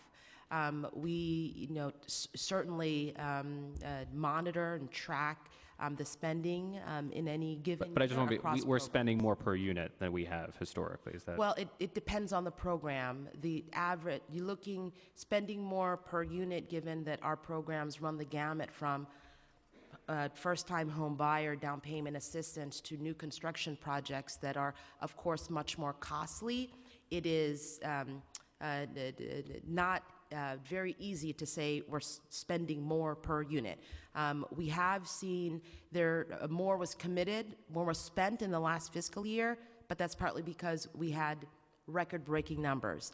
There have been rising costs, and we'll address them, but I think the sustainability of the plan in the long term is still intact. Have you done the cost per unit analysis that I described earlier? Or? Well, it based on each program, we certainly In each program, know, apples to apples from year to year? Well, we certainly know what is spent per program, and track that and understand trends. Two other things worth noting in the past year, to the extent that more was spent, is the addition of the 1.9 billion, because we as a city wanted to make sure that we reach deeper levels of affordability. So I suspect you read the New York Times article. I believe the heading was "De Blasio bolsters affordable housing, but at what price?" And there was a startling, I was not aware of this, data point in the article indicating that we have spent, $3.4 billion in foregone tax revenue relating to affordable housing or residential housing. What are the variables that account for the $3.4 billion that we spent? Is that mostly 421A? Is that Article 11? What's the lion's share of the $3.4 billion? We'll follow up with a specific breakdown of that number. Of course, I did read the article, and what I'll say is that we are making sure that we're not just talking the talk about addressing the affordable housing crisis. We are walking the walk, and we've made historic commitments because the affordability crisis in the city is so dire. We've also, collectively as a city, made a commitment to making sure that we're addressing the most vulnerable, the lowest income New Yorkers, and doing so in an environment where there are rising construction costs, where pricing has gone down. And so we're creating at a record pace, and the investment that we're making, we don't think of it just as about the investment that we're making. No one questions your investment, but we want to be parsimonious with every dollar we spend. Absolutely. 3.4 billion in operating, this is not capital, it's operating funds, is an astonishing number to me. I'm wondering, is that an accurate number? And that's only residential housing, not to mention economic development. Is that an accurate number, number one? And what's the single greatest driver of foregone tax revenue when it comes to residential housing? Right, no, I understand the question. I'd like to follow up after scrubbing. I did not calculate that number myself, and so we'd be happy to dig into it. But the tax exemption programs are the ones that you mentioned that are typically used. 421A and Article 11 are the largest, or? They are some, but we will clarify what percentage they make up of a typical project. Now this would be my final question on Article 11. Does HPD provide Article 11s to affordable housing developments whose targeted incomes are higher than the median income of a community district? That's a good question. And if Molly, or Deputy Commissioner, Molly Park, our Deputy Commissioner for Development, can provide clarity on it. Hi, Molly Park, Deputy Commissioner for Development. We use Article 11 as a very important housing preservation tool that includes so there are buildings that are there with occupied tenants. The building may look representative of the community district that it's in. It may sometimes look somewhat different than the community district, but if the building is there, we certainly want to preserve it. We want to preserve the people who are in place. We also use Article 11 in our mixed income new construction programs, in those where we are actively trying to get a wide array of income bands into a building, right? So a mix and match project that goes from a homeless set aside plus a 30% AMI tier all the way up through a moderate income. It's not going to qualify for 420C, which is the exemption that we use for projects that are at least 70% low-income housing tax credit eligible. In some cases, those may or may not look exactly like the neighborhood that the building is going into. We think providing income diversity, providing opportunities for people to stay, opportunities for people to move, is consistent with our housing policy. It's consistent with our fair housing policy, and it is a valuable asset to the community. So I take it that's a yes, that you might be. Yes. Okay. So, and I understand the value of mixed income, but are there developments where a majority of the units might be higher than the median income of a community district? And because I would have some concerns about subsidizing that. If we're spending hundreds of millions of dollars a year subsidizing affordable housing units that are less affordable than the median income in the community district, that seems a questionable use of public resources to me. But so the concept of median income in the community district, I think, it's an important one, but it also is very nuanced. In a district where you have a lot of public housing, for example, I'm not going to get into some of the larger NYCC issues, but that is a population that is largely extremely low income, but also from a rent burden perspective, they are not facing rent burden issues, right? So there are, again, I'm not touching the larger NYCC issues, but from a rent burden and housing affordability perspective, that is not their particular challenge. Same thing if you have a population, if you have a district that has had a lot of affordable housing development already, if you've had a neighborhood where there has been a number of naturally occurring retirement communities where people have been in place, they are there, but they may have very low incomes today.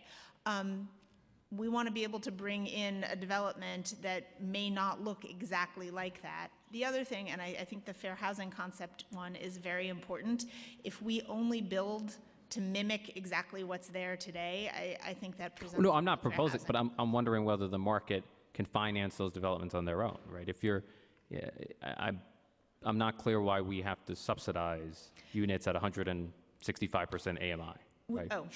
The market should be able to do it on its own. That's an easy one. We do not subsidize. So how high, when it comes to Article 11, how high do you go? Article 11, legislatively can go to 165.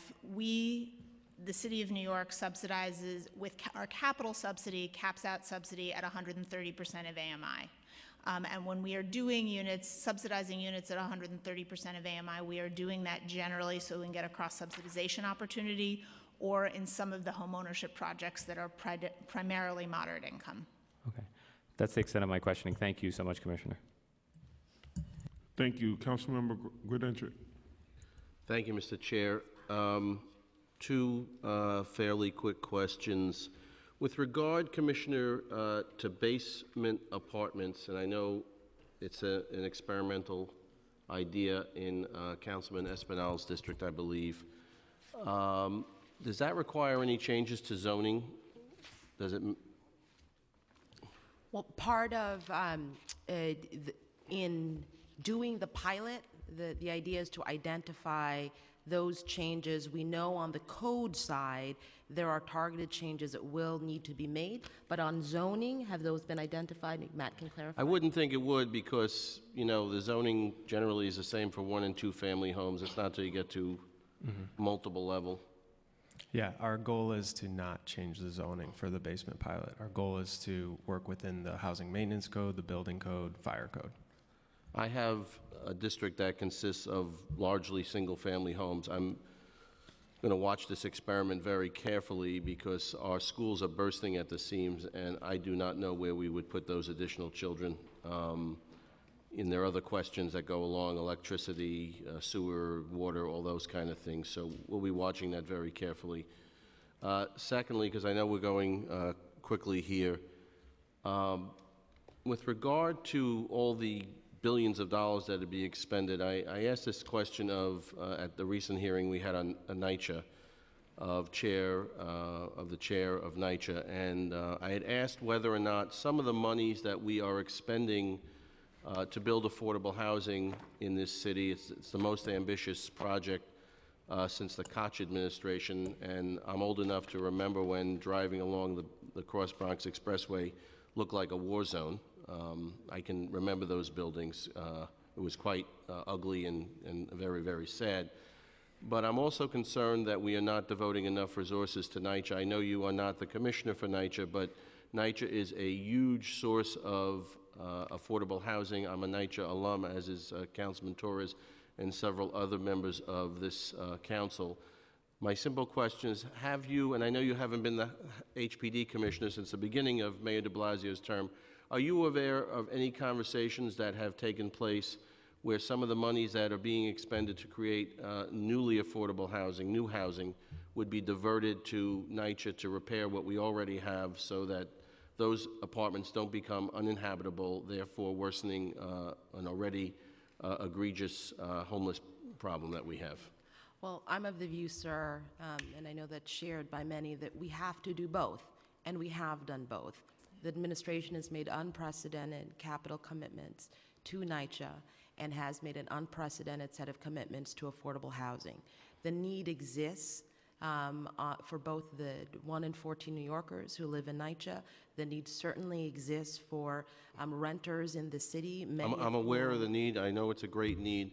I'm just concerned that we're not devoting, for the record, my record, enough of our resources to Nycc to make sure that they have what they need. I won't ask you to answer any more questions now. I know we're a little short on time, but I just wanted to put that on the record. Thank you, Mr. Chairman. Thank you, Commissioner. Thank you. Thank you, Councilmember. Councilmember Williams.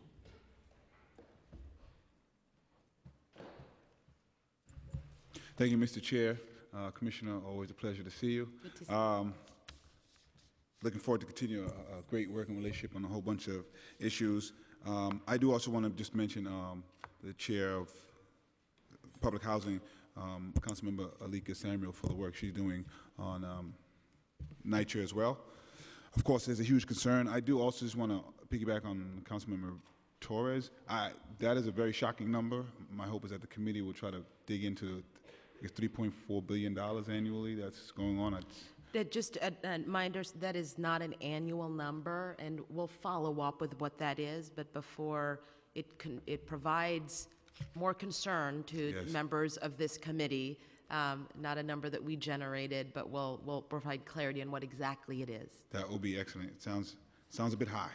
I also, well, a few things. One, last year there were some changes in the housing plan, which were exciting changes, upped the amount that we're going to try to build and preserve, and mandated some affordability in the term sheets. This body has done a lot to push in that direction, sometimes push a little harder than we thought we had to, but I'm glad that it's happening now. I did want to point out my hope is still particularly on the extremely low and very low, where you have exceeded what the plan was. Extremely low is 15%, very low 17%. The population of extremely low is 25%, so my hope is that we can still, or roughly 25%, still kind of push deeper in. I know it's more expensive, but that's where the population is, and that's where the smallest vacancy rate is, and my hope is that we continue to keep pushing down. Just to piggyback on another question, I am concerned that with the changes that might come down from the Orange Man, are we still just dedicated to making sure those numbers get reached, irrespective of what occurs? Well, we are given that we are in a continuing resolution, the funding levels thus far based on that are positive. And I remember very vividly when we had this hearing last year, there was a lot of anxiety over what was to occur given the proposed cuts, but a lot of great work across the country. The funding levels for all of those major programs have remained flat. We will fight as hard as we can to ensure it happens again this time. And to the extent that the situation is different, and I'll certainly work with the council, with OMB and others based on the magnitude and timing of any change to minimize the impact of any potential cuts. Congratulations on the 421A progress and the revocations that occurred in terms of the tax breaks that were happening without the commensurate affordability. I'm proud to have been one of the voices in helping give you some tools to get that done. But thank you for that partnership, and thank you for it happening, because there's a lot of money being wasted. Is there a projected amount the city expects to recoup if the properties fail to be reinstated? We do have that, and for about $66 million, thank you, Francesc, we expect to be recouped due to those efforts, and thank you, of course, for all of the advocacy and the support in being able to stand up and have the additional staff for the enforcement unit that has resulted in the types of changes where we are more assured that those property owners comply with the 421A requirements, that they get their final certificates of eligibility, that they register with HCR and doing what they need to do. But the $66 million is the projected amount. Thank you, and shout out to Councilmember Levin, who had the bill with me as well. Would any such money go to a general fund, or would it be dedicated to help fund development of income target housing? It goes to the general fund. Okay. Is there any way we can get some message back to the mayor? I know HP doesn't have the power to do it, but it'd be great if that money recouped goes into a fund that would directly impact either building or preserving income targeted housing. Otherwise, we're saying that this money was supposed to do that. It didn't, so I think it makes sense to try to get it to a dedicated fund. We'd be happy to share that feedback. Do you share my desire to see it happen? Yes. Okay, that's a yes? I didn't. I will certainly share your desire to make it happen. Okay, thank you. Last year, Social Services, HRA DHS, announced their plan to acquire through purchase of eminent domain 20 to 30 cluster sites to convert into low-income housing. Is there any coordination with HPD on that plan? Yes, there is extraordinary coordination with HPD on this. As everyone knows, DSS, as part of the Turning the Tide plan, has been very committed to getting out of cluster buildings, and so we've been working with them in partnership to identify those set of buildings for which the acquisition by a not-for-profit and/or as a last resort eminent domain can be used in order to create permanent housing for residents. And so nearly daily conversations on this program. All right, and just if you can extrapolate a little more, because this is always an issue to me of how, obviously, HPD and the housing plan is working with the homelessness plan. I always kind of see fissure there. So in general, can you speak about the communication with the other agencies that deal with homelessness and how the two plans are working together? Right, there has been and continues to be extraordinary collaboration because we need them to work together, and in fact they do. The Turning the Tide plan, an entire section of that talks about permanent housing and then has all of the elements of the Mayor's Housing New York plan. So they are intertwined not just in the language, but in the work that we do. In my meetings, conversations with Commissioner Banks happen nearly daily. The coordination on the staff level happens daily, and that has resulted in the production of permanent housing for formerly homeless at a faster clip than we've seen before. Almost more than 7,200 units financed since the start of the administration. Well, thank you. I hope the coordination continues. I'm glad to hear I hope it's true, daily discussions. Hope that's also true on the deputy mayor level. Of course, now we're back up to record numbers when it comes to homelessness, and so we have to do obviously more. Lastly, I think Nycc residents might accidentally get assistance because of the craziness that's going on with our mayor and governor on the one-upmanship. Hopefully we can figure out how to do that trick with affordable housing in general. So if we can figure out some ideas that these two men unfortunately can compete against each other, someone else might accidentally get some assistance there as well. Thank you very much. Thank you, Mr. Chair. Councilmember Menchaca.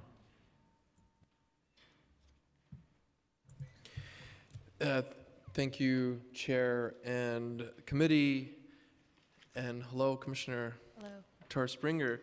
So I have a couple questions that are, I think, relevant citywide and have a life in the district. The Brooklyn Public Library recently went through a really beautiful, I think, conversation about how to redo a library and get incredible and affordable at multiple range AMI apartments. That served as a model, I think, citywide. And I just want to get a sense, because there was a lot of creative financing that came in to make this happen. What is HPD doing to really think about this model and extending it citywide? One, for the members to hear, but also about how we can kind of promote that at the district level for either city-owned property, this was a city-owned property, and our partnerships with nonprofits. Right. Thank you for that question. Of course, the Sunset Park Library and the development that will come to fruition there is, I think, a great success story, both in terms of engagement and in terms of the actual project that will rise. It is a model and that we are currently in the middle of, actually, in the Inwood neighborhood of Manhattan, having released an RFP and just made a designation for the Inwood Library in partnership with the New York Public Library. Those are the types of projects that both allow for growth and enhancement of these tremendous community assets that are the libraries, an opportunity to build affordable housing, and also to accomplish other goals as stated by the community through the engagement process. And so I think for both of those, and they haven't happened quite the same way, right? Each one is different. There are, in fact, lessons learned about how financing can be braided together, how we can bring in, for lack of a better term, non-traditional partners to, and philanthropic dollars to our affordable housing work, how we can run community engagement so that it accomplishes affordable housing, library, and other important goals. And the hope is to be able to do that in a more prolific way. And so I'd be very interested in hearing your specific thoughts about what went right and what you think can be transported to others, and working with the rest of the City Council and the 3 public library systems to do more of this as is needed or desired by the community. And I think that's a segue to the next question, which is there are only so many libraries, and not all of them make sense to redevelop as sites. And so where else is HPD looking for this kind of non-traditional financing model? Are there other police precincts, for example? Are there other places that you're looking at right now, actively looking at? Well, I'd say that there's no place we're not looking Okay. in order to That's fair. identify opportunities for affordable housing. The properties that are in our inventory right now. Except M zones, right? Except M zones. Okay, that's on record. Is That's that on the record. Question mark. We're Question always mark? trying to balance. In all seriousness, I think that in different communities, and I feel like I can say this given previous roles that I've served, it's always a balance of making sure that we are protecting and allowing for growth of critical industrial businesses. We've made very clear for IBZs that there will be no residential development. Other M zones outside of IBZs, I won't talk about specific areas, but it is always a very, very careful and rigorous balancing act and discussion with the community about how best to accomplish the dual goals of economic development and affordable housing. But back to vacant, city-owned lots and or underutilized lots. We've left, in my opinion, no stone unturned about how to use sites, many of which are challenging, to create affordable housing. And so whether that are sites that are in our, still in our portfolio, and they might be small, so we have to cluster them in order to make them work. Sites that might be in other agencies' jurisdiction, where we, of course, are respectful of their municipal needs, but to the extent that the better use is housing, we've worked very collaboratively to turn that into housing. And for those sites, not even within our inventory, but real estate owned by houses of worship, faith-based organizations, finding creative ways to build there. And then a whole bunch of new programs, including a very important one called Neighborhood Pillars, because there's only so much land that the city owns, where we're putting, establishing a fund so that not-for-profit organizations can purchase buildings with rent stabilized but unregulated units for long-term affordability. So just to name a few examples. Yeah, and that's, I think, a really good overview of the multiple kind of programs, and so I'm thankful for that, and I think hopefully we can as council members lead some of that discussion from the ground up through community board and community engagement. Switching over to your relationship with DOB and resources that you may or may not be asking for right now in this budget process, I know my district office is experiencing some issues with addressing violations within buildings and the connection between DOB and HPD. And so sometimes these things last for months, and a lot happens in that time that causes a lot of kind of concern and impact to our residents. And so is that something that HPD is focused on now in the budget that we can look at to demonstrate a change in that? So we're very focused in making sure that for the programs and tools and authority that we and or DOB currently have, that we're better coordinated. We're also focused on making sure that the implementation of the package of bills passed last year, right, standing for tenant safety, that as those get implemented, that we are working very, very closely with DOB, including being active participants in the Construction as Harassment Task Force. Those are a few different areas, and we're, to the extent that there are specific additional needs on the HPD end, we are not shy about communicating those to OMB, and so that's an ongoing conversation. I would like to, though, invite our Acting Deputy Commissioner Anne-Marie Santiago, if there are critical points related to our partnership with DOB or areas for addressing the issues that have been discussed today that you think are important to add, please do so. No, I think that, I'm sorry, Anne-Marie Santiago, Acting Deputy Commissioner for Office of Enforcement and Neighborhood Services. I think the Commissioner covered it. We are going carefully over the bills that were passed last year because there's a lot there for both agencies. And the coordination is going to be very close. And we will, as we have needs, we can bring those to the Commissioner's attention and seek the appropriate support. So what I heard here was vision is pretty clear. You want to coordinate better. How? So I think part of it will be looking at the resources we already use to coordinate. As the Commissioner mentioned before, we have the Tenant Harassment Protection Task Force, and there is a division of our office already that works closely with DOB on these issues. So as they kind of roll out their new enforcement program around those bills, I think we'll see where HPD fits best. And again, kind of look at what resources we might need to make that a more effective and efficient program. Last question, which kind of continues with this question, but really looks at the incredible comprehensive bills that we passed. You're looking and reviewing, there's agency coordination. Residents in a lot of our districts don't speak English, and there's language access issues for a lot of what's happening on the ground. And with the changes, we're doing our best on the ground with our constituent engagement, but we're going to need you to come in with resources.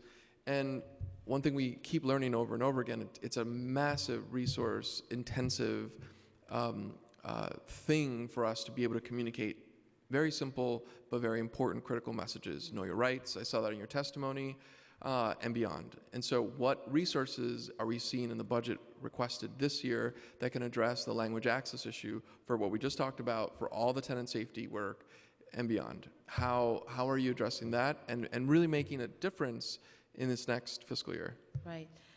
So language access in this work, given the very direct contact we have with New Yorkers in providing the services, is extraordinarily critical.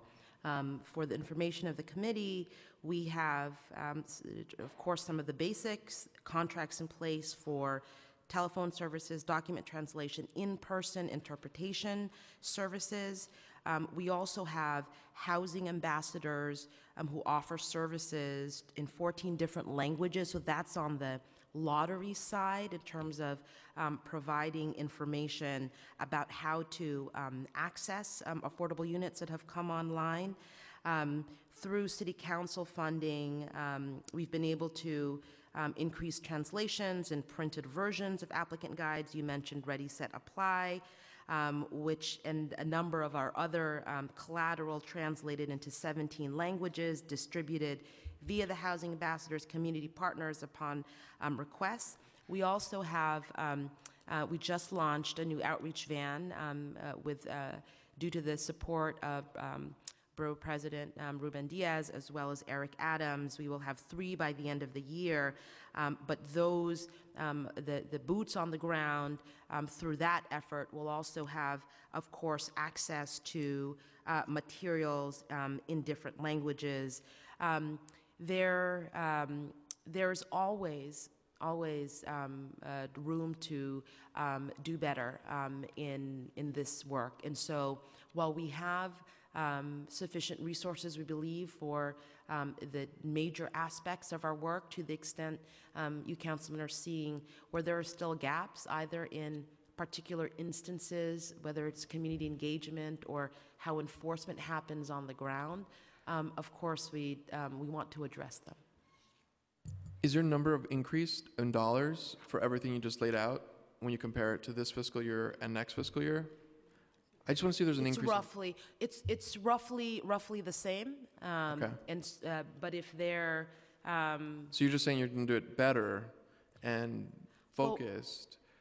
Okay. So I'm hoping that through the conversations, I'm pushing you all to think about how we can actually increase more dollars. It's just going to take a lot more money, and what I don't want to do is not have that conversation now and then later say, you know what, we could have used some more dollars for this piece. Understood. So I'm hoping that for the next time we come back in the executive budget hearings, we can kind of see either maybe an increase, I'm hoping for an increase, and a thoughtful kind of response to the growing nature of that very difficult, complex, high resource intensive objective. Okay, that's it, and thank you so much for your team, including your Deputy Commissioner, Eva Trimble.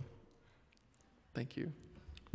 Thank you, Council Member. Before I go back for the second round of questions, starting with Margaret Chin, I just wanted to flag an internal conversation that you and I have had about a potential housing stock that's available for low-income housing in my district. There are many brownstone owners who have unfortunately had not great relationships with HPD as it related to programs decades ago, and have voiced an unwillingness to enter into contracts with HPD based on the prior relationships.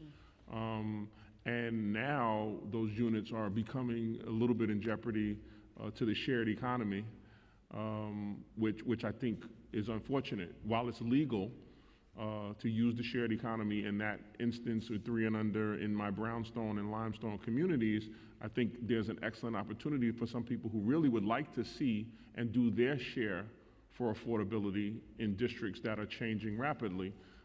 I'd hate to miss that opportunity, so I'd like to revisit that at some point about some very viable programs that could be used. We talked about them, you know, there were programs all through the early 2000s, late 90s that allowed for those units that were in private homes to be accessed for either people coming out of shelters or, you know, vulnerable populations.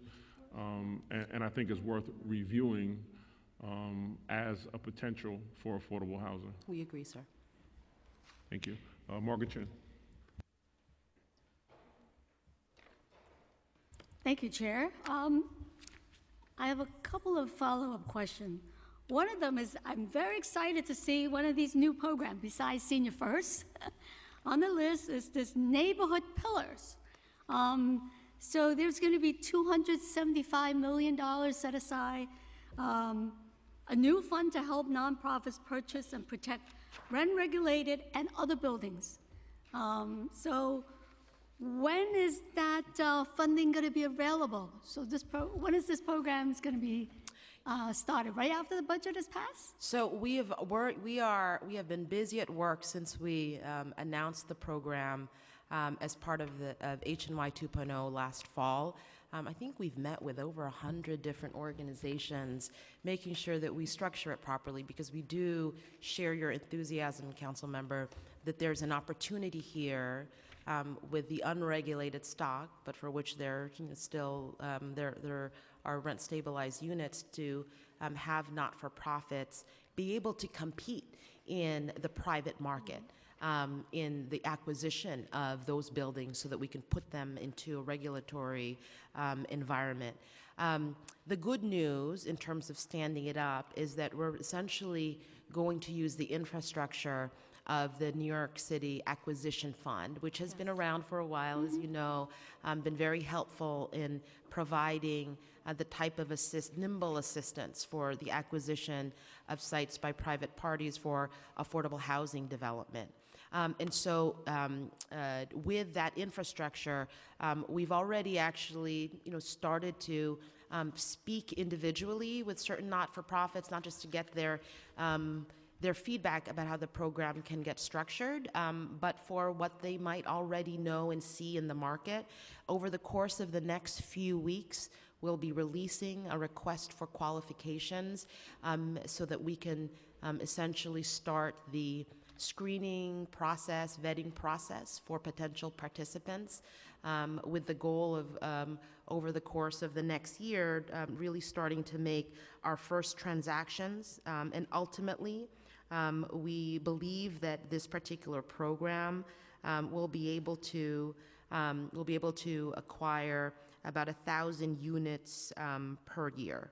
And so this is, we'd be more than happy to provide a specific briefing on this, but I think is going to be a powerful tool as we move forward with the housing plan.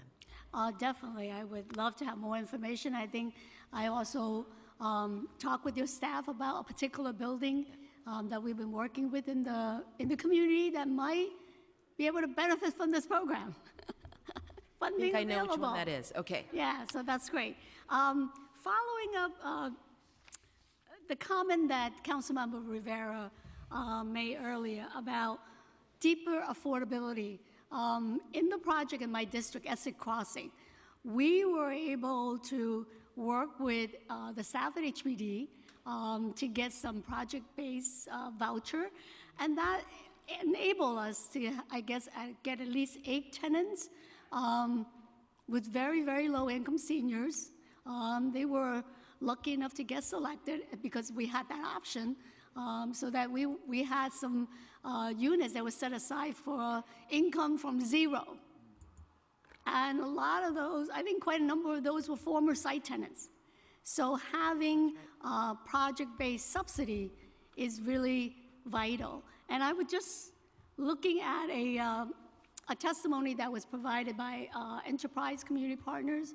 So they were talking about creating of a 15-year project-based rental subsidy. I just want to get your take on that, because what they're saying in their testimony is that can help developer to underwrite deeper affordability. And that might be something that can help place homeless family into affordable housing and very, very low income tenants.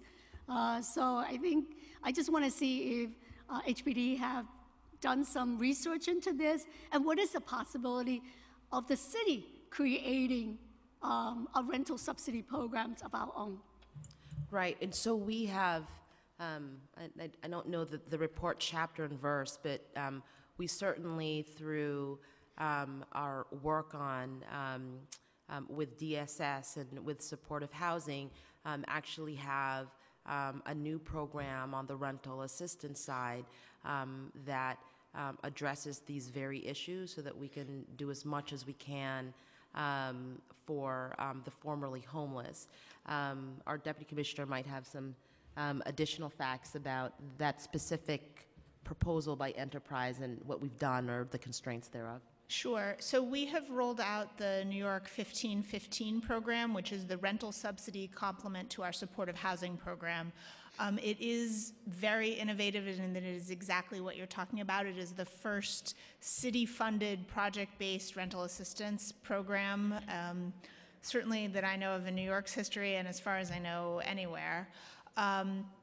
It is specifically for supportive housing, but I think it's actually useful on the family side as well, because traditionally supportive housing has been entirely funded with Section 8. So with a city rental subsidy program for the supportive housing, that allows the vouchers that we have to go into other programs. I'm certainly aware that Enterprise is interested in getting city-funded project-based rental assistance for a broader array of buildings. I think it's something that we are happy to look at. It's a non-trivial cost, so it's something that we do have to look at very closely. But I think it's great that the city on its own is creating these programs, because we have to kind of think out of the box and be creative. We just can't rely on federal government. It's just so unstable there. But we need permanent affordable housing. I know that we're developing units that are much smaller, fine, but it's just got to be affordable. So I think that is really exciting, and I really wanted to follow up with you more on that, and also on the acquisition to see how we can convert some of the buildings that we have in our community to permanent affordable housing. So the last question I have is on organizing.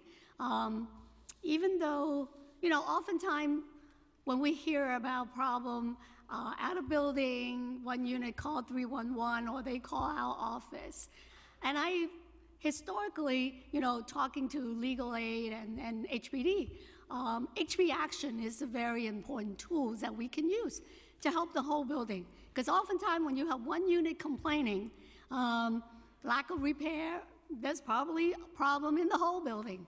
So I wanted to see if there's a way, working with HPD, and also tenants oftentimes ask, why couldn't HPD just do the repair, right? Because if you rely on the landlord, it takes a longer time, because we still have one building in my district that still have a temporary boiler outside the building. And their reason to HPD, I remember a couple of months back, was it's very expensive, but give us time. If HPD comes in, we have to pay all that money. But if there are incidents where HPD can do the repair as quickly as possible, why not, right?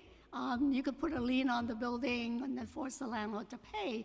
But if there's ways that we can work together with the tenant, with organizers, with council members' office, and utilize HP Action, to get a court order repair and then HPD coming in and do the repair as quickly as possible, I think that can really help us preserve a lot more of the rent-regulated apartment in our community. And really helping people get repair. And oftentimes they're immigrants, they're seniors, they really don't know where to go. But if they are in a building where one person is complaining, then maybe we could get everybody together. Yeah. I'll mention a couple of things, and Anne Marie, if there are important points to add, please do. So we agree with you, Council Member, that we should find and continue to use every tool that we have to hold landlords accountable. We have, of course, in any given year, our major programs, whether it's bringing housing court cases, the AEP that was mentioned, we use every tool that we have to make sure that our enforcement is strong. The emergency repair program, as you know, has also been an important tool for us, and we've used both because of the authority given to us, as well as funding that's associated, as well as trying to get the desired action in the most judicious way. And so it has traditionally been used, of course, to address emergency conditions when property owners fail to address the most immediately hazardous conditions, and has been a successful one. The instances where we have at times been called to use emergency repair but don't quite fit are when there are major systems levels changes that really, one, make more sense for the owner to do and in most cases will be faster and can be cost prohibitive to the city. I say that not to say that there aren't other ways, and you've been such a champion on very specific buildings and instances where there might be gaps, ways we can make sure that the tools work best in tandem, and finding ways to address gaps that might exist in the current system that we have. Hi, and I would just, again, Marie Santiago again. I would just add that for those cases where, tenants are working with a community group, those community groups are able to come to HPD and bring it to our attention, and we will look at the whole building, not just the one unit. And we will bring litigation as warranted, and we will do emergency repair as warranted. So even if it's just one tenant complaining, that tenant shouldn't feel like HPD isn't going to do everything possible to get those repairs done, should an owner be negligent in responding.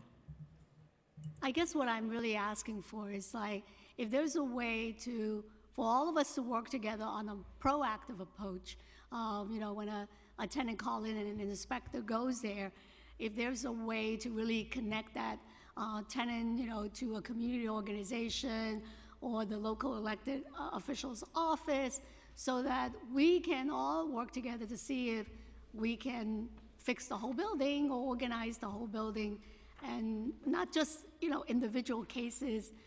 Yes, those are important, but oftentimes if we can connect that one case and with the whole building, then we could solve, more problem quicker and really help improve the condition in the whole building.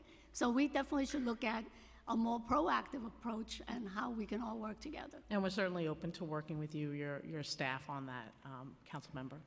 Thank you. Thank you, Chair. So I want to thank you so much for testifying today. I look forward to continuing to work with your office. It's been so far a tremendously rewarding experience, not only for myself and for the committee, but for the constituents of the city of New York. So thank you. Thank you.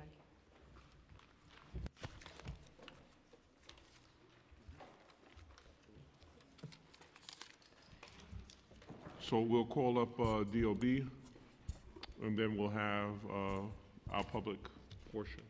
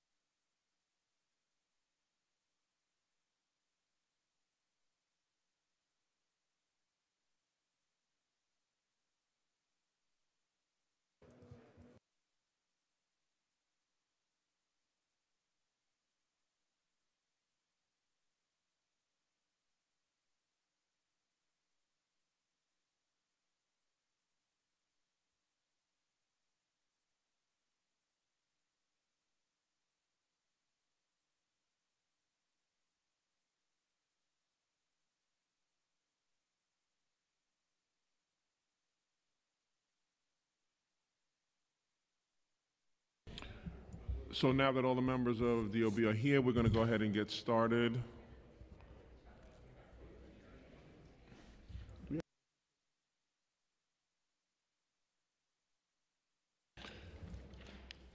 And just for the record, in the interest of time, I'm going to waive my very lengthy and in-depth opening statement. And I suggest that where that can be done for others, we do the same. So I'm trying to lead by example.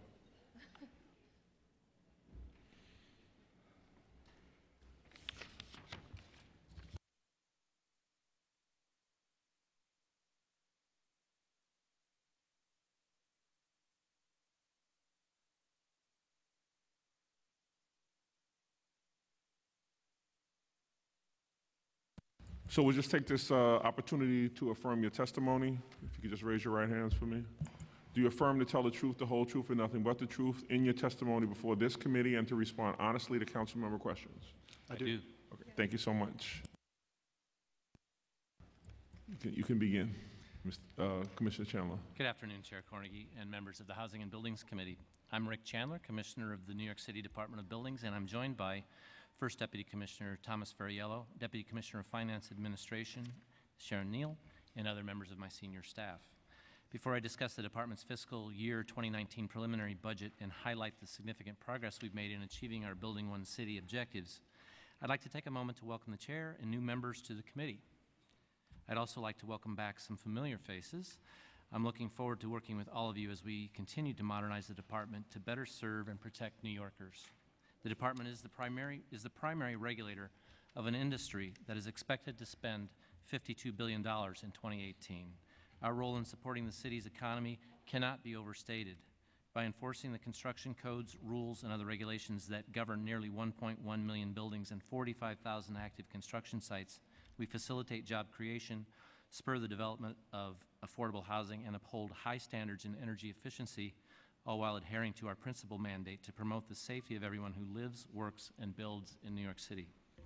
We are making significant progress on our plan for fundamental reform, Building One City, which includes numerous initiatives to enhance public and worksite safety, reduce wait times and delays, and modernize all aspects of the department's operations.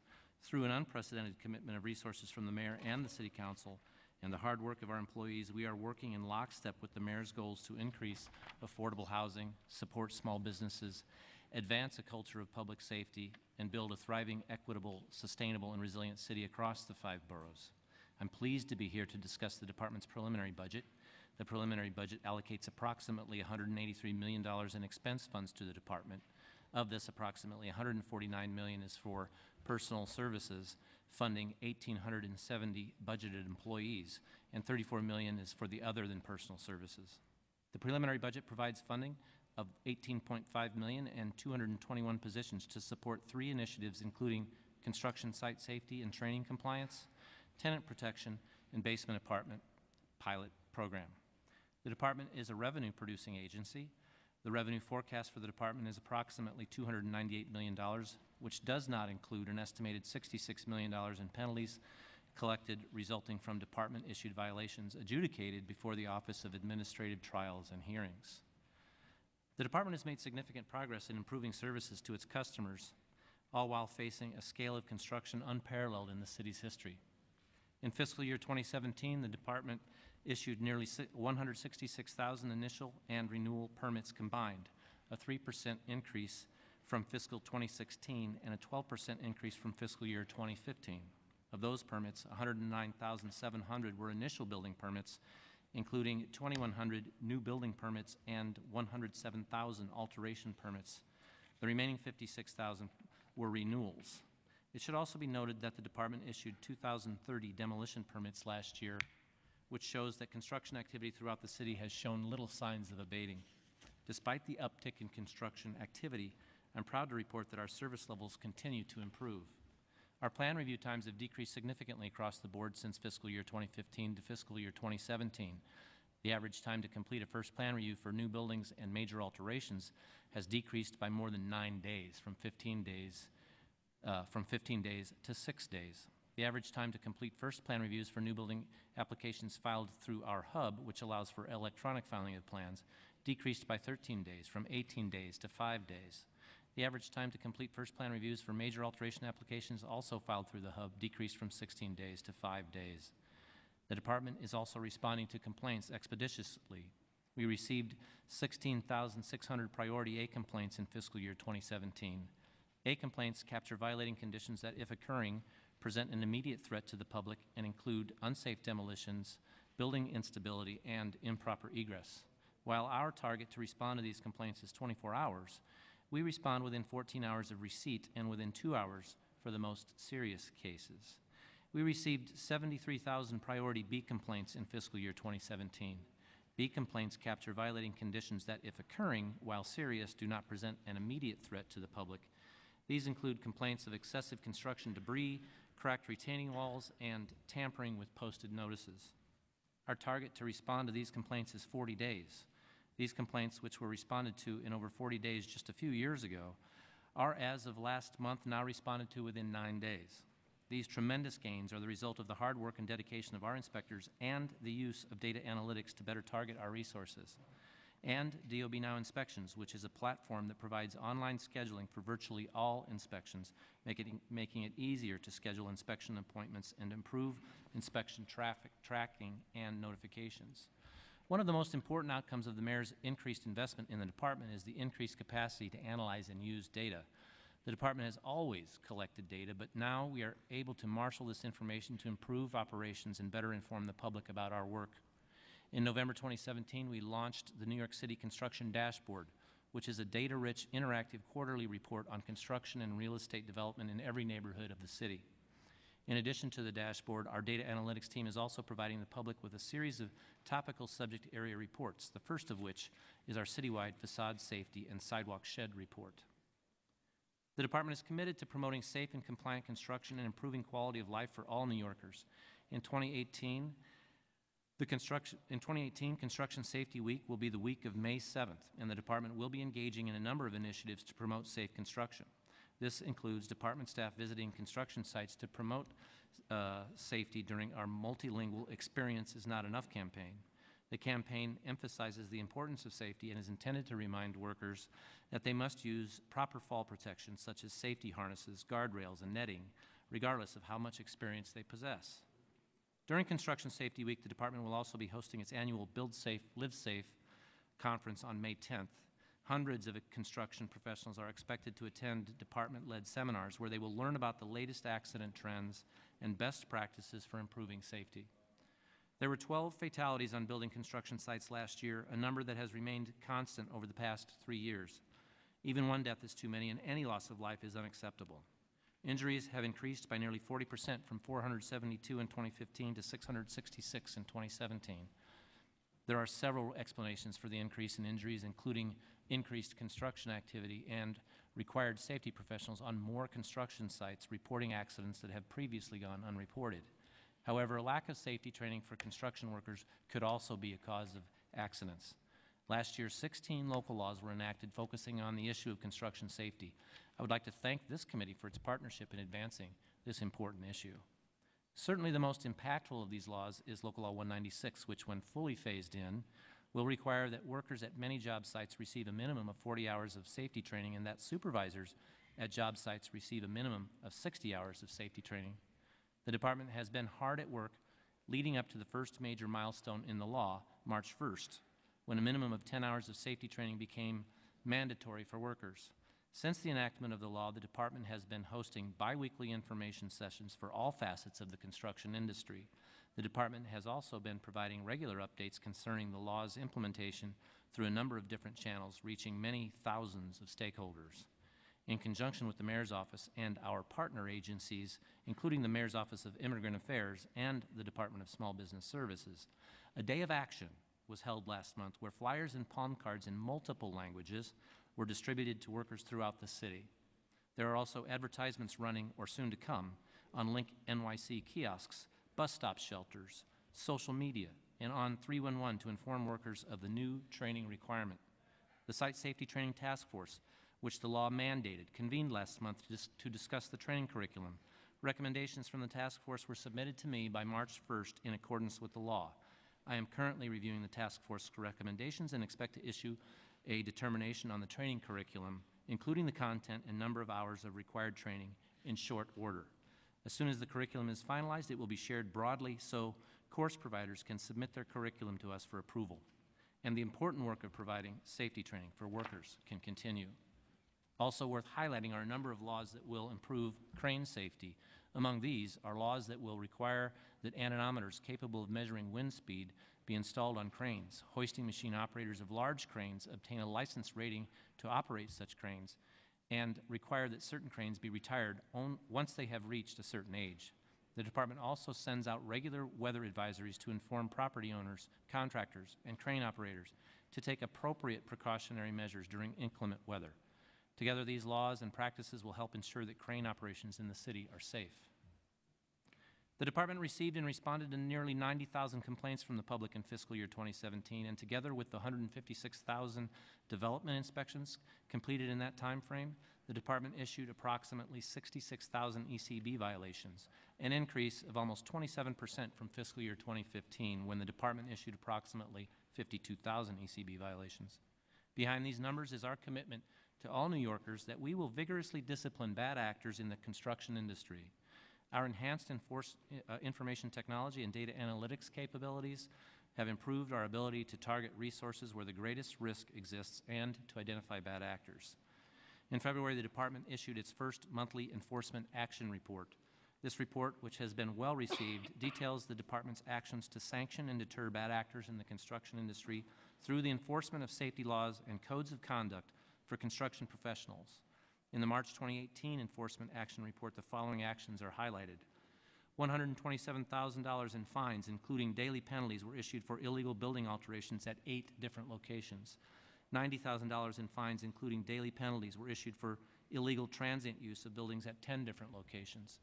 $140,000 in fines for failure to safeguard constructions at 14 different locations, and $50,000 in fines were issued to 5 different individuals for failure to carry out duties as construction superintendents.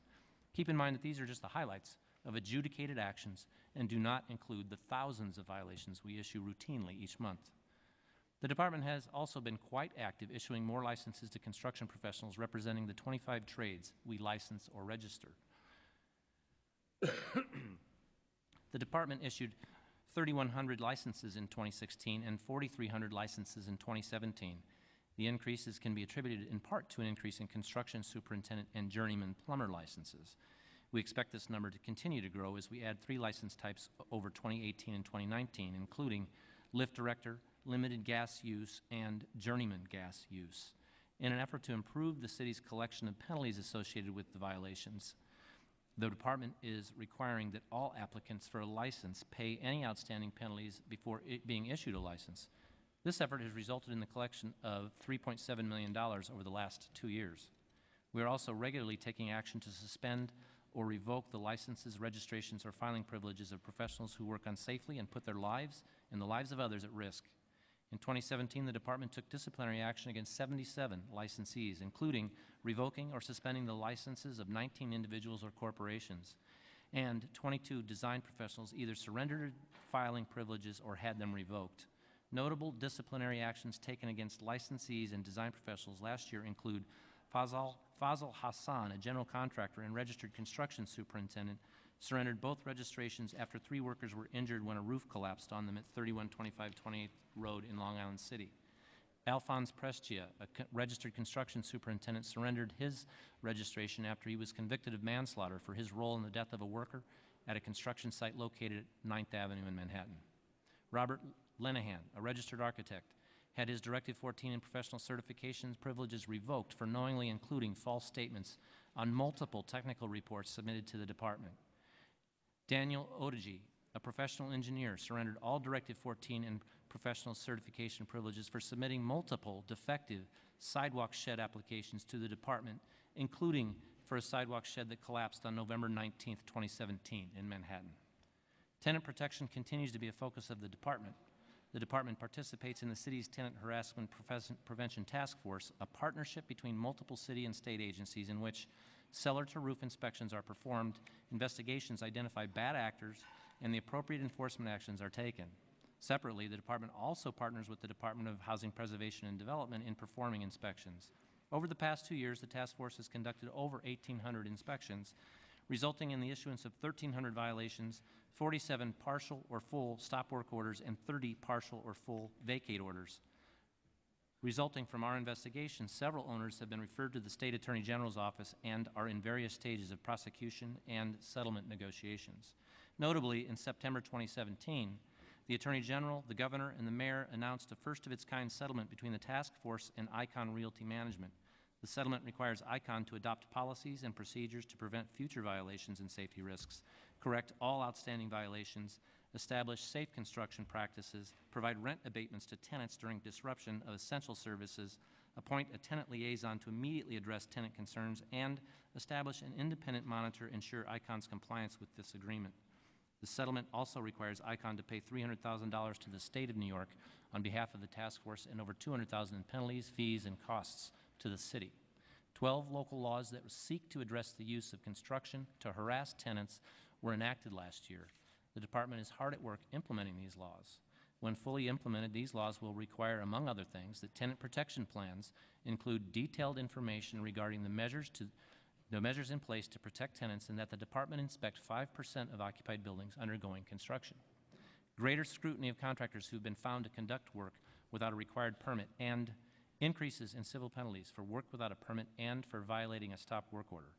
The department received $5.2 million in funding to strengthen its ability to protect tenants from construction harassment. The additional 75 positions provided relating to tenant protection legislation include inspectorial, administrative, and technical staff. We recently received approval for this funding and are actively advertising and recruiting to fill these lines. I'd now like to turn your attention to the department's work in connection with the development process. There's been substantial improvements in wait times for development inspections despite increases in the number of inspection requests. In fiscal year 2017, the department conducted 156,000 development inspections, up over 12% from 139,000 inspections in fiscal year 2015. The average wait time for a development inspection since fiscal year 2015 fell by a day from 4 days to 3 days. The department has deployed a number of strategies to further improve upon these plan review service levels, including increasing its plan examiner workforce. The department also created a supervisory position, Assistant Chief Plan Examiner, to monitor productivity and the quality of plan reviews. In addition to hiring more examiners, the department published on its website project guidelines. A common refrain from the industry has been that the plan exam process was too unpredictable, varying widely from borough to borough and project to project. In order to ensure our customers receive consistent answers, the department developed and is publishing a series of plan exam guidelines for a wide variety of projects. These guidelines, which with specific versions for property owners and design professionals, detail the items that must be provided when submitting construction documents and filing for permits. We also use these same guidelines to train our staff, helping to ensure predictable and consistent reviews. The department has also hired more project advocates to assist customers in navigating the project planning and construction processes free of charge. The multi-year replacement of this department's core information system is progressing as we continue to shift additional filing types off the mainframe system that the department has relied on for over 30 years to a new browser-based system called DOB Now. Upon completion, customers will be able to perform virtually all interactions with the department online, and the system will also result in increased transparency both externally and internally. In the second half of 2017, we added a number of permit types to DOB Now: build, including antenna, curb cut, fence, elevator, scaffold, sidewalk shed, sign, and electrical, with which over 60,000 annual applications is the largest of the 33 different types of build permits that the department issues. In the DOB Now safety module, we added filings of annual boiler inspections. At the beginning of this year, we added the ability in DOB Now inspections for applicants to request certificate of occupancy sign-offs for electrical and plumbing work on new building and major alterations.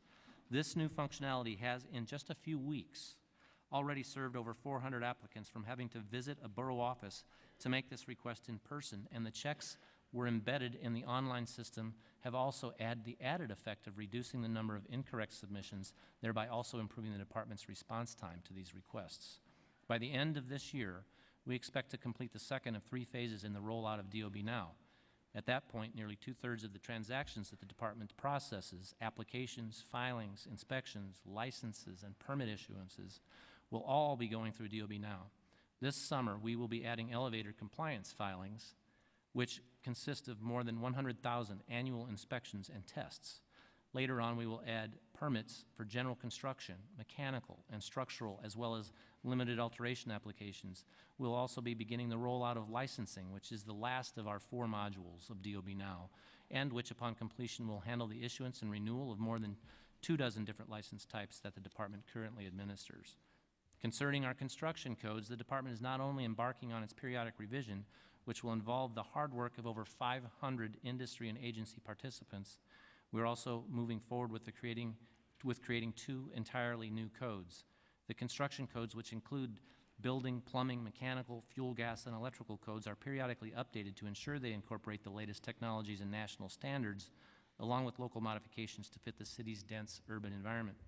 Following the mayor's direction to simplify the codes to make compliance easier, the department has also kicked off a research effort with the goal of developing recommendations for a code to specifically address work on existing buildings. Currently, when performing construction in an existing building, one or all of a myriad of local and state codes need to be adhered to. An existing building code will improve ease of use by consolidating all of the requirements in one place. To address the need for regulation on waterfront properties, the department is undertaking an effort to develop code requirements for waterfront structures. While current construction code and national code requirements address building construction generally, current regulations do not specifically address design and construction requirements for waterfront structures such as piers, wharves, and seawalls, which can serve as the foundation for new building construction on water. While we are proud of our progress thus far, there's more work still to be done. We thank the Council for its support and look forward to continuing our work together to improve the department for the benefit of all New Yorkers. Thank you. Thank you, Commissioner, for your testimony. I regret to inform you that this hearing will be moved to the 16th floor at 250 Broadway. Immediately, we have been supplanted by a larger, more in-depth hearing. Anyone who has signed up to testify is welcome to join me across the street at 250 Broadway. The queue still remains the same. If you signed up to testify, I have your slip and you'll be allowed to testify. We'll be reconvening in 7 minutes across the street, so that means if you would indulge me by hustling up a little bit to the 16th floor so that we can continue this hearing. Thank you so much. I'm sorry for the inconvenience.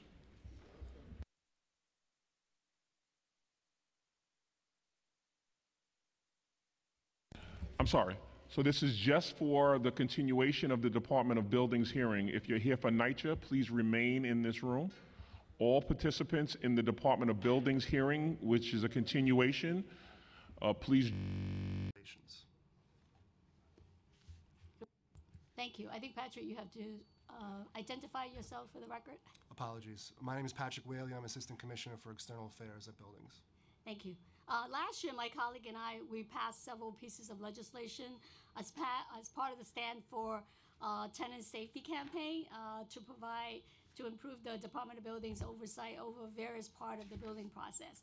And one of my legislation is Local Law 149, which require DOB to audit 25% of applicants that self-certify their work. So does DOB have enough staff to complete these audits in a timely manner? And have you, what is your plan in terms of getting that started? Sure. So to answer your question briefly, yes, we do have the staffing to perform those audits. The entire package of tenant protection legislation, of which there are a number, we're in substantial compliance with all of them, including this one. So currently right now, if there is a landlord who has been found guilty of harassing tenants, any filings that come out of that building cannot be professionally certified. So we have made substantial progress on this local law in addition to others as well. Okay. And my last question, Chair, is that I know that in your testimony, Commissioner, you talk about the violation that you issue, and some of them are oath, that you have to, the violator have to go to oath. In my district, I have all these oversized retail, all these stores that have large space that did not comply with the regulation in Soho. And I've thanked, the Department of Building for issuing violation to these businesses. And my question is that, are we collecting the fines? Because I've heard from some constituents that there are times where at the hearing, they don't see staff from DOB there. And then the case can get dismissed or adjourned. And I really appreciate Department of Building, making that effort, because we gotta kind of stop this oversized retail, but we don't want them to get away with not paying fine and think it's, just a court of doing business. I understand and I appreciate your vigilance on this issue. It's a complex issue, the one that's been around for a long time. I'm disappointed to hear others say that we might not have been at the hearings. This is the first I'm hearing of it, but we'll definitely follow up on that. I would say that we track that regularly, and I'll be able to find out how we're doing on that enforcement. If we're not, believe me, we will be back and we'll ask for another hearing. But as we've discussed in the past, it's a complex zoning issue, and we have issued violations to those that we think are egregiously violating the issue. But I think we need to partner again with our partners at City Planning to refine the words in the zoning resolution, because it's a very difficult thing to apply the limitations as they're worded now to the different types of uses that fall within that limitation of 10,000 square feet. And without getting too far into the weeds, it's kind of hard to go into right now, but I'm happy to discuss it further. Yes, and I appreciate your effort and your staff's support on this. Thank you, Chair. Thank you, Councilmember. Before I go to Councilmember Jonai, I know that he has follow-up questions on just a very basic question. City funds are added to fiscal 2018 and fiscal 2019 to DOB's budget to support a basement apartment pilot program in East New York, which will subsidize basement conversions to assist building owners with bringing existing underground apartment units up to code. How will the DOB support this program?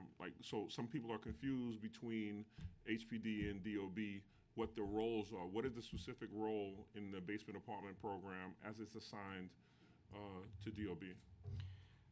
Thank you for that question. Like a lot of things, we do work closely with HPD, and we've shared with them, and I saw some of the questions that were asked of Commissioner Torres Springer. We absolutely talk about where we think that our roles fit into applying this pilot program. So we've spent a lot of time talking to our partner agencies, actually for months before we've gotten to this point. But what we're going to do as a DOB is draft the pilot legislation that establishes how we can take action legislatively and from a regulatory perspective, how to get this pilot off the ground. We'll also obviously be reviewing all the applications and issuing the permits for that work, and then also following up with construction inspections, and finally issuing certificates of occupancy where needed. But we're coordinating regularly with HPD, Fire Department, Health Department, DEP, City Planning, the Law Department, and others. Frankly, it's rather complex, but we are ready to move forward. So not to get too much in the weeds, though, would DOB be responsible for making an assessment on a property to see if it met the criteria for being accepted into the program? No, that is not a DOB role. I think HPD is going to do that. And Patrick, do you want to comment? Yeah, I think, so again, it's very much a collaborative effort, but ultimately, once we have legislation in place, applications are going to be submitted to the city, and the Buildings Department, through its regulatory authority, is going to have the responsibility of reviewing those applications to ensuring compliance with the code and zoning and issuing permits for work to commence. Right. So I know that the Commissioner Torres Springer stated that part of HPD's role would be to identify potential individuals, and then I thought the next role would be for DOB to make the assessment, like to go in and see if it met the criteria, 2 means of egress, those types of things. That seems like a buildings department, right? From a novice perspective, it seems like that's what the building department would do to assess the site safety. And those types of criteria. Sure. My name is Thomas Fariello. I'm the First Deputy Commissioner of the Department of Buildings. And so I think you're spot on. That's what we're going to be doing. But the owner would be hiring an architect or an engineer that would present the plans to us that would then have to comply with all the requirements that are going to be in this legislation that's going to be put forth. So I know that my colleague and some of my other colleagues have stated that while it's a program that could be beneficial, it seems as though that process may be quite onerous on a homeowner who may be not accustomed to being a landlord, right? Because it was a basement apartment or basement unit that now can be converted. They may not be in the business of that, and it seems as though it could be onerous. And obviously, we don't want to set potential affordable housing contributors up for failure by having onerous fines, fees, and things associated, or even the mention of an architect, shivers up my spine as a homeowner, because anytime I've had to deal with an architect, it's been onerous from a fiduciary standpoint. And I'm just going to let my colleague, who has a slew of questions in regards to that. I can take an attempt, Chair. obviously, we'll continue to work with our colleagues about the best outreach, but there is an outreach mechanism in place. We're not playing a primary role in that, but we absolutely are available to have preliminary discussions with the homeowners and the outreach professionals from the city that are trying to garner interest from the folks to participate, because it's in the city's interest to get people to participate and then to make it as easy as possible. So we have mechanisms in our offices, and since this is East New York, our Brooklyn office will be very much prepared to have preliminary discussions, to have preliminary work before professionals are fully engaged. Now, that said, we are regulators, we're not designers, so we will provide advice up to the point where we would say, we think you can go ahead with this, now go ahead and engage your architect or engineer, and we'll be here ready for you when you file. But what we do on a regular basis through Patrick's people in the various borough offices and Tom's people, our technical folks, we meet with people before they get involved heavily in projects to try to do just what you said, to try to address their concerns about getting too deep before they know whether they're going to be able to be successful or not. Thank you. Councilmember Jordan. Thank you, Chair. Commissioner, thank you for that explanation, and I'll just piggyback on the issue of the legalizing of these apartments. I think we understand the importance. I think we first should highlight that many of these homeowners that have been renting out these basement apartments unknowingly that they are illegal.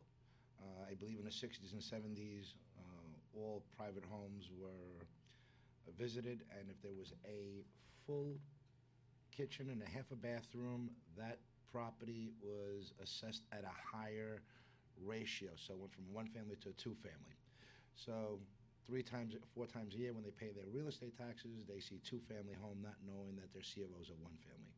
So for decades, the Department of Taxation and Finance has been benefiting from these properties at a higher tax rate, classification, 1, 2. Obviously, the intent is to make sure that we don't allow for dangerous conditions, the safety of those occupants. So if there's no second means of egress or carbon monoxide issues, things of that nature that are, I guess, the priority. And then also adding on additional units to our housing market, which would help offset some of the demand by increasing the supply. If we look at this from a practical point, zoning consideration, parking requirements, bringing the properties up to code with even sprinkler requirements makes, on top of the architect, engineer, the construction work that would be needed, makes this almost impossible, even if the home qualifies with current zoning, parking, minimum requirements. It sounds like you were at some of our meetings earlier, I think, talking about some of the complexities here. Yes, and that's why this is a pilot, because all of these things have been addressed in some form to proceed with the pilot, and we are going to observe closely and try to learn what are the pertinent issues that need to be overcome, and then try to set the city up to assist these owners as they move forward. But again, I commend the mayor and the administration for moving forward with this pilot, because it has the potential to have a great outcome, and so we are ready to evaluate that pilot along with our partner agencies and see where it brings us. Right, but I agree, but at the cost of $18.6 million,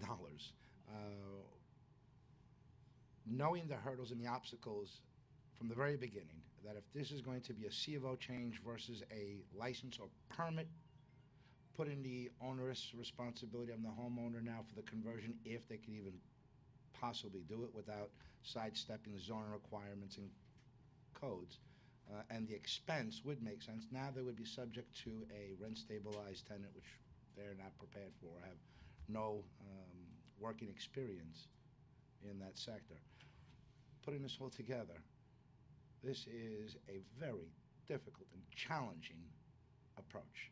So unless we're going to waive some of these requirements from the onset, and we know what they are, to legalize these apartments, why begin something that will yield in a net zero gain? So, Councilmember, all the concerns you're raising are very valid concerns, and as the Commissioner mentioned, these are the very types of things that we've been discussing. Just bear in mind that we're going through a pilot program right now, and we're in the process of creating that pilot through drafting legislation. Once that pilot is put in place, then we'll be doing the hard work of evaluating how that pilot works out. So all your concerns are very much well-founded. We're certainly well aware of them, but we're moving forward with the potential of perhaps unleashing a large stock of new affordable housing. Certainly we all think it's something worth pursuing. We're very much aware of the concerns that you've raised, and as part of this process, again, of drafting a pilot, evaluating that pilot, these are the very kinds of things that we need to be very thoughtful of. And just so I'm correct on my numbers, I believe the average architectural costs about $15,000. If they had to do a sprinkler upgrade, you're looking anywhere up to $25,000, depending on the number of units. Just those two fees of $40,000 to legalize a basement apartment is going to be a difficult hurdle. I think costs vary based on the project, but there is a cost associated with doing this. And once again, we need to evaluate that work. Can you elaborate a little bit on the Build It Back program? How many more properties are out there that have not been restored, are on a waiting list, the dollar amounts, the budget for the Build It Back program, and I don't mean the PS, but what's left in the fund to help restore these homes and where we are? Hi, good afternoon. I'm Sharon Neal. I'm the Deputy Commissioner for Finance and Admin. So right now there were 5,100 jobs filed, and they're pretty much in the process of either in process or completed, and we're estimating that another 200 jobs are to be filled. To be filed. Currently, the budget is providing about 40 positions to continue that work. In terms of any additional funding to support the program outside of what's in our budget, HRO would probably have more information on that. You said there were 5,000 applications, correct? How many of them been restored and closed out and fully funded? And I think we'd have to get you those numbers. I mean, I have them, but I don't have them with me. this is really important. We've got so many people that are still waiting for their approvals. Of the 5,000 that were approved, how many applications were denied? So you're saying denied by DOB or denied by HR? Well, denied by the Build It Back program in itself. So whether it be DOB or by whatever mechanism or agency or authority, applications were made due to damages during Hurricane Sandy, which was more than 6 years ago, and they were never approved for reimbursement or funding. Do we have those numbers? Yeah, those numbers wouldn't be provided by us. That would be HRO that would provide those numbers. We know of the numbers of people who are in the program, who've been accepted into the program, and who have filed applications with the department. We can give you those numbers. That number is? I think it's 5,100 total that are in various stages. I could break it down. That have been filed with us. I mean, the question earlier was what's our role with the basement pilot. There's comparisons to the Build It Back in that our role is to do the technical administration and regulation for the project, but there's a lot bigger umbrella project ongoing. So HRO is the one who processes the applications for reimbursement and then allows people to get into the program. And there's a lot of complex variables in that activity, but once it gets into the system, and there are architects and engineers that file with us who have been contracted by the HRO program to do it, they get through our system very quickly. So the moment we hear about somebody being delayed, we are all over it. So I don't agree with the comments about people being held up with the Department of Buildings related issues on their Build It Back issues. Oftentimes there's other factors involved. But we stand at the ready to go out today or tomorrow, anytime anybody wants us out there. I look forward to working on that with Absolutely. you, Commissioner. There's a lot to Absolutely. 6 years later where we have families that haven't been able to move back into their homes Right. or living in terrible conditions is alarming and disappointing. But thank you. Let me just continue. Construction site safety. Please explain this to me. Last week I chaired this SBS hearings on the budget. This was already proposed in there, and it was at a $18.7 million investment for fiscal 19 through 21 at 5.3 and 5.3 in the year 2022. Please explain to me, how is it that we are working on construction site training from two various agencies for the same purposes when we currently have much opposition from industry, in particular the labor forces, where they're opposing taxpayer funds to non-government entities for construction safety training when they currently offer the same training, are paying for it, or their members are paying for it. And it looks like a bit redundancy and concerning, because these are big dollar amounts, and if we've been entrusted to make sure that taxpayer dollars are spent wisely, your number of, is it 13.2 million for 42 positions?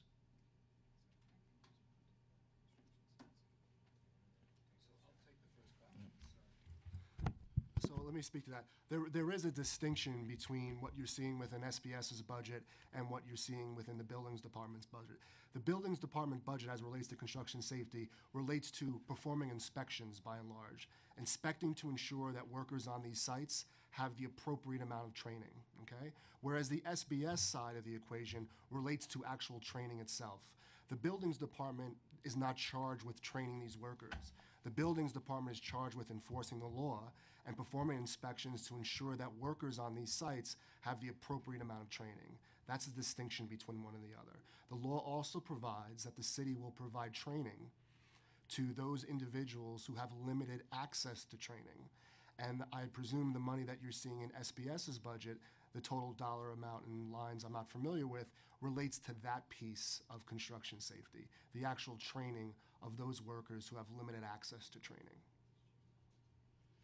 We'll continue that as well. It just sounds like a very complicated approach to something that's very simplistic in nature, in that there are already entities in place that have been doing this for a long, long time, and not only I'm referring to the training and the enforcement end of it, which I believe can be streamlined and made more efficient, but very complicated. I agree with you. It's a very complicated issue, and it's something that we're doing something new that this agency hasn't done before. So we will get it. We'll get there. It's just a little bit of a learning process for us as well as everybody else. It was also brought to my attention, I think you touched on it in your introduction, waterfront permitting. I believe there is a move to remove the waterfront permitting responsibilities from SBS and streamline it into DOB where it should have been from the very onset. Well, I'm not going to speak to where it should have been from the onset, but that's certainly been a frequent question of my predecessor, to my predecessors and to me from the day that I started. And I think that the appropriate way to proceed is to evaluate the best way to file applications and what kind of code applies. It would be very, very simple to just transfer a couple of people and ask them to start taking applications for the waterfront. But we're in the process of changing our agency, and we want the waterfront applications to mimic everything else we do, which is the bars being set very high. So that's why we are in the process of having consultants help us create a waterfront code, and then we will incorporate it into our DOB Now platform so that everything is done online. I encourage that, and thank you. I appreciate your support. Sooner than later. And these are softballs I threw at you so far. So let me get into some of the more difficult questions, and I hope that you can help me get a better understanding. There's been many complaints, and it's been brought to my attention concerns about plan examiners with very little oversight and training. And just so I have a better understanding, architects submit plans, they go through some type of review with plan examiners, there's an approval, developer goes out, constructs, comes back to find out that the building or the construction is not in compliance, and then has to correct it, and in some cases, it's almost impossible to correct. How can it possibly be that a developer using an architect, getting approved plans by a plan examiner, by the DOB, finds himself erecting a structure which is illegal and non-compliant? Well, I think you heard me in my testimony that we issued nearly 166,000 permits last year after review. And sometimes that review is quite limited. And what we've asked the architect and engineering community to do is to professionally certify jobs that they feel competent in submitting to us, as long as we have a robust audit program with that. And our team here and this body here have discussed the professional certification and what we've been doing for some time. We think that our audit program is robust. And what happens if an architect or engineer submits something that there's a problem with afterward, then we will raise that as an issue. We try to do it as expeditiously as possible. With that said, I can't guarantee that there hasn't been a job where it's already started building where we've made an issue of it before they've gotten too far along. I was brought to my attention that it wasn't a self-certification. It was submitted for review and approval to find out that after approval and after construction, only when there was an application made for a C of O to find out that the building did not comply. So I'm happy to take that address and we'll look into it.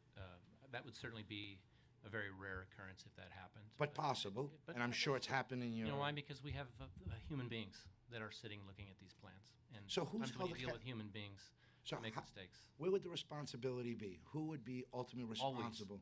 Always with the owner. Always. But the owner and their architect and engineer. Help me understand this, please. Okay. Owner, developer. Yeah. Decides to make a serious investment. Follows by hiring a licensed architect who I believe is entrusted to do the right thing.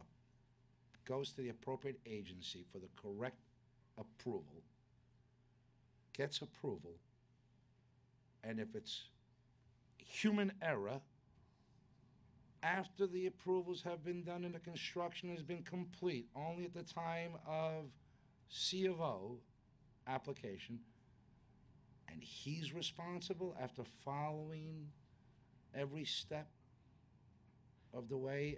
Absolutely, and a perfect example is your colleague, Councilmember Chin, who we would say that the business owners in Soho, they would argue very vehemently that they are in full compliance, whether we have come to them and issued these violations. So one perfect example would be the violations that we spoke to Councilmember Chin moments ago, because those folks that we issued violations to are going to argue that we're wrong in saying that they're in violation. So it's not uncommon for owners to believe that when we're enforcing something after the fact that we're wrong. There's arguments on both sides whether we're wrong or not. And if we've found that we've made a mistake in our plan review, then we'll absolutely be vigorous about trying to make the least impactful correction with that. And if I could just add, architects and engineers are licensed by the state of New York. They're submitting applications to the buildings department with a sign and seal attesting that what they've submitted to this department complies with code and zoning. So they certainly bear responsibility if there are any errors. Furthermore, we'd be curious to hear the example it sounds like you're citing so we can look at it and get back to you. But to the extent there is an issue, like you're explaining, it is the absolute exception. Again, the commissioner mentioned, 160,000 permits that we issued, probably well over 100,000 plans submitted. The scale of work that this department is responsible for is enormous. And we're human beings, and there might be instances, very, very rare, where something slips. But we should all be sure that ultimately architects and engineers who are licensed by the state have an obligation to file documents with the department that comply with code and zoning. First of all, the amount of work and the undertaking is tremendous for the Department of Buildings. It's undeniable. And I agree with you that a licensed architect or engineer has a responsibility here. But the process and the checks and balances to make sure that they're doing their work properly is this agency which approves their work. So there should be a responsibility on the approving agency for human error. Otherwise, we wouldn't need permits. We'd allow it, we'd give it to the architect or engineer to draw up, classify, and say you can build as of right without having the approval process from building department. But there is a need for checks and balance, and there should be a responsibility on plan examiners, I would imagine, and not place it just on the architects and engineers. Understood, and I would say that those checks and balances are in fact in place, given the overwhelming majority of applications that we approve, permits that are issued for work that is absolutely in compliance with code and zoning. ADA compliant, thank you for that. Wait a minute, Councilmember, just give one more question. I'd really like to be able to today hear from the public. Sometimes we don't get to do that because the day gets too long. So if you would. Then what I'll do is I'll just mention some points on the record, and maybe if you can answer them quickly, considering the time constraint that we're under. I understand there's an issue with adult senior daycares in commercial zones versus residential zones, where children's daycare do not have the same interpretation. Secondly, ADA compliance in landmark areas where landmarks does not approve permitted ADA ramps, subjecting the properties to violation for not having permanent but offering temporary ramp service. And thirdly, and I hope you can explain a little bit on this one, fourth, actually, there's a follow-up to this. There's a determination request that's made of building codes and zoning. For any building other than 1, 2, and 3 family homes, there's a fee of $1,000 for the first request. If it's denied, then they must go to Manhattan, I believe, at an additional cost of $2,500 for a determination classification. This seems like a tremendous amount of money that has to be paid for something that I would imagine our Department of Buildings would be easy to respond to make sure that we don't have human error on architects or engineers where the developer is ultimately held responsible to hold the bag of correction if there needs to be. And the last part of this, and the citywide savings, and correct me if I'm wrong, I believe store signage. The codes, the laws were implemented back in 1961 without any further updating. Since then, there was a moratorium because very few of our signage is compliant, and I believe the law says no more than 12 square feet of signage, printable signage, is permitted. One of the issues that you bring up is that you're looking to increase on citywide saving program will be the dollar amount of revenue will be an increased collection of revenue from fees related to illuminated signs, which I understand are a problem to begin with and illegal. So explain this to me. We issue permits for a sign that's illegal, that doesn't comply with the laws, to find out that later on there'll be a penalty that starts at $5,000? Sorry, it's a very loaded hot potato. So there's a lot there, obviously. What I'd like to do, in the interest of time, I can touch on a couple of those things, but we haven't had the opportunity to actually sit down with you, and we can do that in real short order and get into the meat and potatoes of all these questions that you're raising. You know, in terms of going backwards, in terms of the signage issue, we're issuing permits for the sign structure, not for the actual sign, and that's an important distinction. They get a permit to put a sign structure up. Subsequent to that, they get a permit to put a sign up, and that's where there might be a problem. So I would say so. That's the distinction, and it's an important distinction. You can put a sign structure up in a certain area, but then depending on the size of the sign on the structure, that's where there might be issues with code and zoning. And the last source of revenue is going to be developer requests to re-inspect hazardous areas. So I would imagine we want to make this as painless as possible, with as very little hurdles to overcome, to have to re-inspect hazardous conditions. By placing additional fees on this would allow or deter re-inspection of hazardous areas and conditions. I'm just trying to clarify that we should be looking in the best interests of the people, citizens, developers, and all the stakeholders across. That the more hurdles that we place and requirements that we place that we don't even hold ourselves accountable to creates a challenging environment to build and develop, and I'm just concerned. But I'm looking forward to Understood, Councilmember. We hear your concerns loud and clear, and we look forward to sitting down with you in short order to go through all these issues and more. Okay. Thank you. Thanks. Thank you. Just because we're moving along, and in the interest of time, I do agree with my colleague about a lot of the onerous situations that homeowners find themselves in. So certainly we will circle back, and over the course of this next 4 years, hopefully begin to reduce or even look at it in a good common sense way, how we can be more supportive. So thank you, Councilmember. Thank you for your patience. Councilmember Rosenthal. Thanks so much. Chair Carnegie and Commissioner, it's great to see you. Thanks you for coming over. You know, I'm going to ask you, as you know, about the Office of the Tenant Advocate, and you're shocked. I know, shocker. But I want you to know that I was thinking about the question I would ask sitting here, and I realized that Patrick is the Office of the Tenant Advocate for me, and I do appreciate him. And I mean that in all sincerity. I mean, I call him, he sends out inspectors, and we get some results. So I do appreciate that. Currently, in the preliminary budget, are there lines for a true Office of the Tenant Advocate? I think in the fiscal responsibility that was attached to the original bill, there were 2 lines. Is that part of the 75? So at this time, no funding's been provided for the Office of the Tenant Advocate. No, I'm asking, in the preliminary budget, none. And do you expect it to be funded in the executive budget? It's not Are clear. you asking the mayor for funding for the Office of the Tenant Advocate?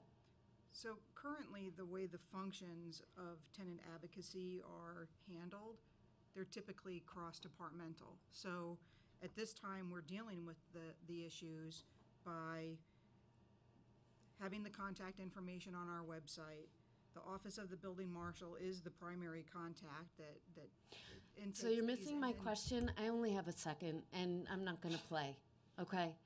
We need an office. The bill asked for an Office of the Tenant Advocate, and it required in the fiscal statement 2 FTEs. I'm asking you if the Department of Buildings asked for 2 FTEs for the executive budget, yes or no?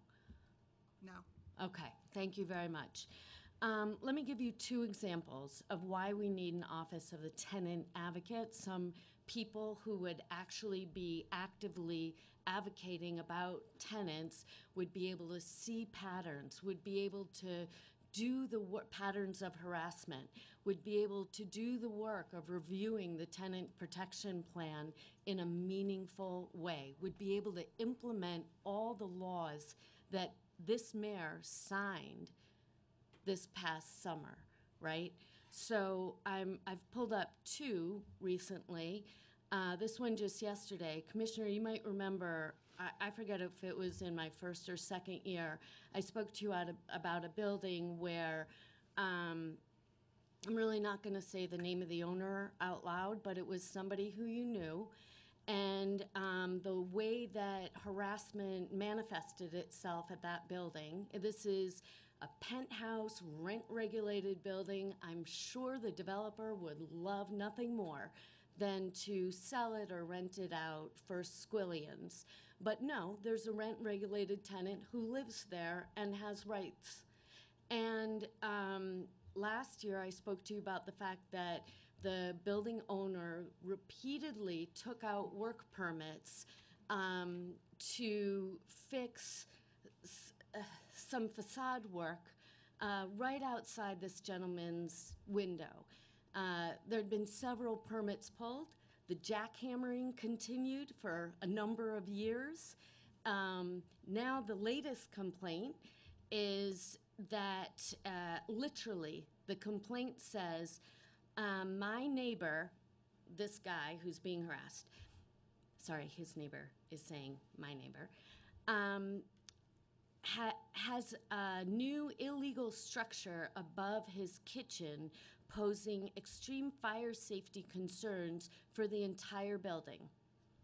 Last summer, the complaint, and I don't think I mentioned this to you, was that there was an illegal manufacturing business being operated in this apartment. This is a 15-foot by 15-foot studio apartment.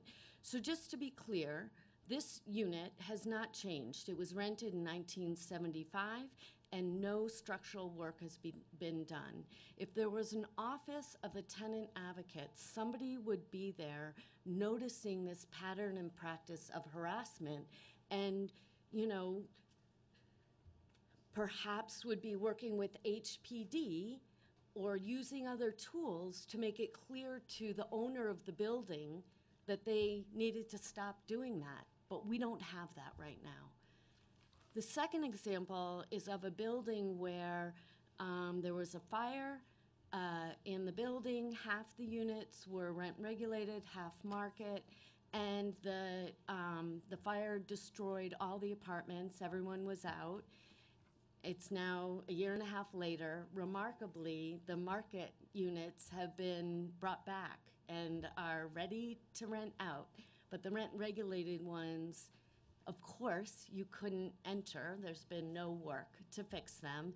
And previously, DOB did the right thing in issuing a vacate order, but no one is paying attention to the fact that this building owner has plenty of money to refurbish for the market rate, but not for the rent-regulated.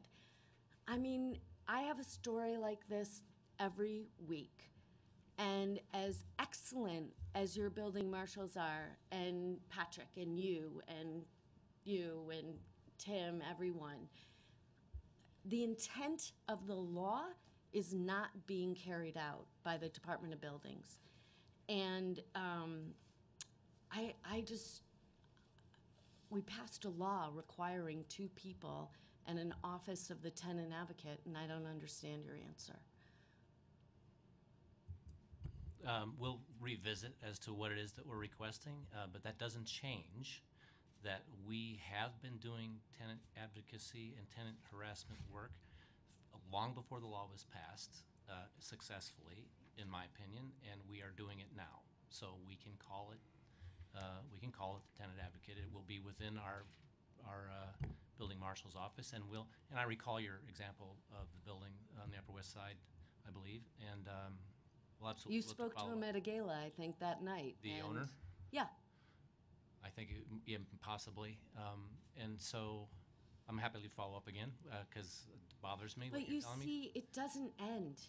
No, and it doesn't. So that's why I agree that you're doing some work, and there are some people there. The nature of this problem is overwhelming.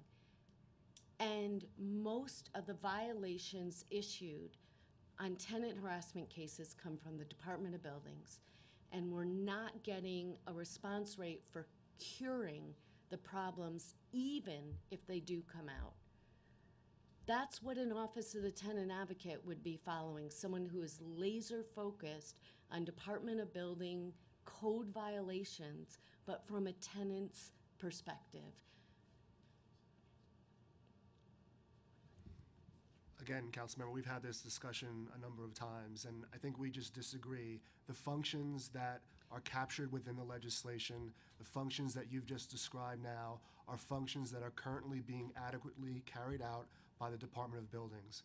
Tenant protection-related issues, the use of construction to harass tenants, is taken very seriously by this department. Those complaints are prioritized. As I explained earlier, they're forwarded to the building marshal's office for prioritized inspections.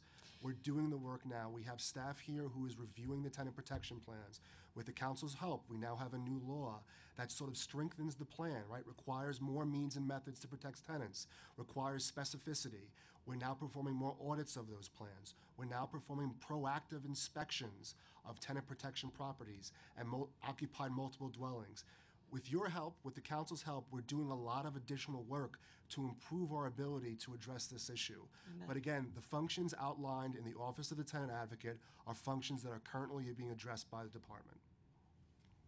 So just to be clear, I voted for Speaker Johnson, and if Speaker Johnson is going to tell me that, you know, the council is taking a certain path, I'll raise my concerns in Democratic conference, but at the end of the day, I'm following my speaker's lead.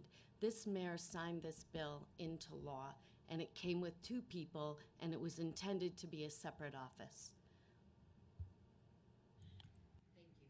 Thank you. So this committee obviously supports its members and supports the bill and the law, so we will definitely be following up on behalf of Member Rosenthal and the city.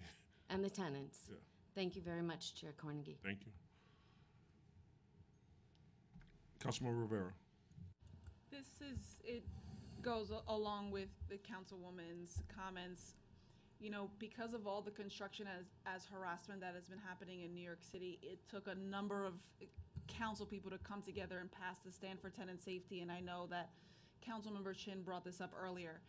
So this is a comprehensive package trying to tackle this problem, and I wanted to follow up on my predecessor's bill, which was Local Law 159, the Safe Construction Bill of Rights in lobbies and hallways and buildings under construction. And I want to know, how is DOB going to assure compliance? I saw you had 1,200 inspections. That's great. But I want to know specifically how you're going to be able to post this, because a lot of people don't even know what their rights are, let alone to call a council person who's going to be able to make that phone call and help them out. So I want to know what you're going to do to assure that this is up and that you're, again, complying with the law that was passed.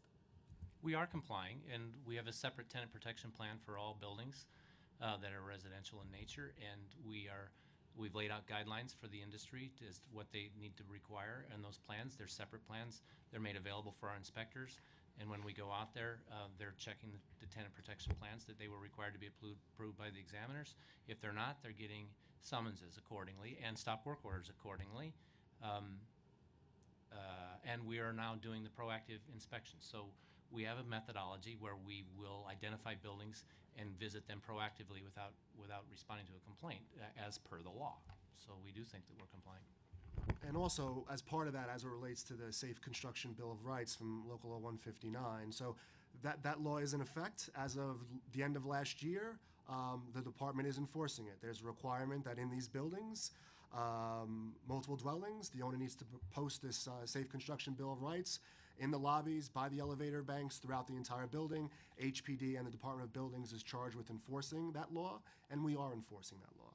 Are there any violation? Do you have any numbers pertaining to violations as to people who are not I don't have that posting this? information available. I can look into that and get back to you. I could look into see what complaints we've received, if any, and what's been our response to those complaints. So we can provide that information to the committee. Just to confirm that you're tracking it, is my Understood. point. Okay. I look forward to those numbers. Thank you. So I guess this is the appropriate time to bring up real-time enforcement. What is budgeted for the creation of real-time enforcement, Local Law 188 of 2017, in the current fiscal year and in the out years? And how will this money be used to implement the creation and maintenance of an effective real-time enforcement unit? So obviously I'm referencing Local Law 188. So the real-time enforcement initiative is funded 19 positions, and an additional $300,000 in this fiscal year, and the authorized positions for next fiscal year will grow to 57, with almost $4 million of PS costs associated with it.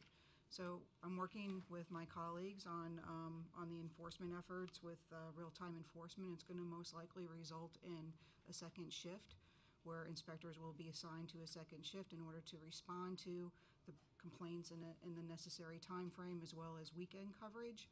And then additional inspectors will be assigned to the borough enforcement efforts to make sure that we're complying with those requirements. So do we have a time frame on like total implementation? So we were just funding these positions, but currently we're addressing the issues with existing staff now, and we're in the process of advertising and hiring up. So by the time the program gets fully implemented in fiscal year 19, we hope to be completely 100% up and running. And so I'll also add, as it relates to specific to this local law, the funding that's in the preliminary budget is to address tenant protection issues broadly in the full package of legislation. But as of today, we are in compliance with Local Law 188, both the response times for complaints and also the proactive inspections that the law requires as well. And then Local Law 149 of 2017 would prohibit professional professionally certified filings for buildings where owners have been found guilty of tenant harassment. Does DOB have the resources, auditors necessary to effectively implement local law 149, and what, if any, additional resources may be required? So that's obviously a capacity question. So we were provided an additional 2 positions to help strengthen the resources that currently do this work. We're going to, as we continue to address the issues, we'll be assessing it, and if we need additional resources, we'll go back through the budget process and request them if necessary. Thank you. So my colleagues and I have very few tools to help protect tenants in the city, and those that we do have, we have a reasonable expectation that they'll be supported by DOB in our efforts to do what's right for tenants in an increasingly changing environment that's not friendly for long-term existing tenants. So this is not necessarily a hostile environment, but people are very passionate about serving their communities and their constituents and providing safe environments for their constituents across the city. And as you can see here represented, today there were several boroughs. So this is not, these are not issues that are significant in only one borough. These are the 51 council members in 51 districts face varied degrees of these issues, and consequently this committee is committed to hopefully working in conjunction, continue to work in conjunction to get some of this resolved. So if there are no more questions, I thank you for your testimony. Thank you very much. We look forward to continued work. Thank you. Absolutely.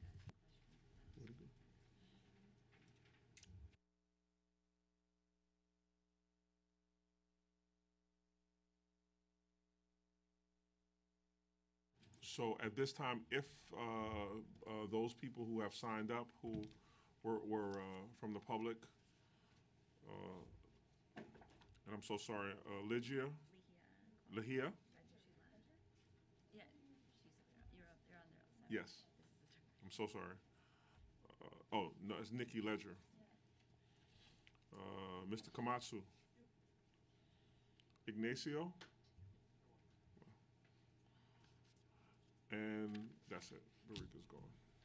So we're going to ask you all to come up to the podium. There will be a portion affirming your testimony, and then we'll get right into, as you well know, that there are several hearings taking place at the same time. So I'm going to ask that we put a clock on. Sergeant at Arms, can I get some time on the clock?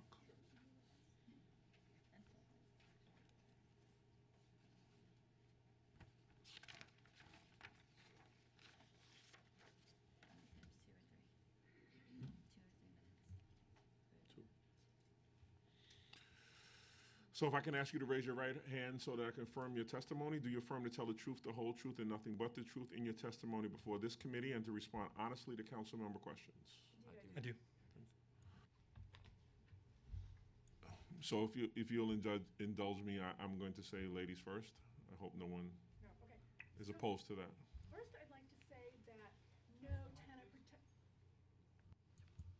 no tenant protection plan was posted in my lobby. In fact, no DOB permit for work in that particular apartment 2 floors below mine was posted, and I had to go to the Assemblywoman's office with an aide, go to the fire department, talk to the fire captain, and 2 days later, a DOB permit was posted, but no tenant protection plan has since been posted. And the 311 operator knows nothing about what a tenant protection plan is. Okay, my name is Nycc Ledger. I am a New York City tenant who supported and applauded the passage of 13 STS bills into law. The recent unfortunate events of 85 Bowery and 272 Stagg Street are violations of Local Law 188, real-time enforcement, and Local Law 150. The latter mandates that an order to repair has to be issued with every vacate order so that tenants may return as soon as feasible. What will be the penalty for violating these laws? How will they be enforced? It is already abundantly clear that assuming voluntary compliance will suffice is seriously flawed. The blatant disregard we witnessed suggests 2 things to me.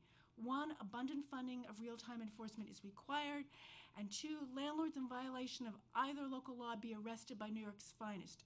They are in violation of New York City law, these landlords. Instead, we find ourselves signing petitions to the mayor for a written promise for a date by which tenants can go home, as though local law 150 did not exist.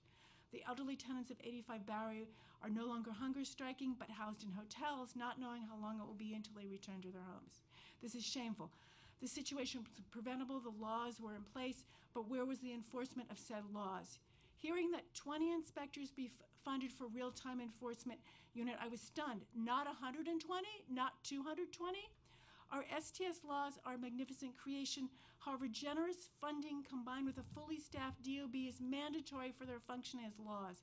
To make it happen and for real-time enforcement to work as it was designed to keep our New Yorkers safe, we all need to keep watching how matters unfold.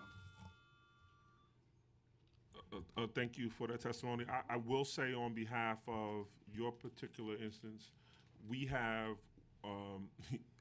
you have one of the loudest advocates as it relates to that Bowery property in the council member who has brought to my attention these things. You heard our conversation about real-time enforcement. I just did, yeah. Right, so I just want you to know that you have a commitment, my commitment, the commitment of your council member, and the commitment of this committee to see this through and to have these laws implemented in a way that makes sense for residents.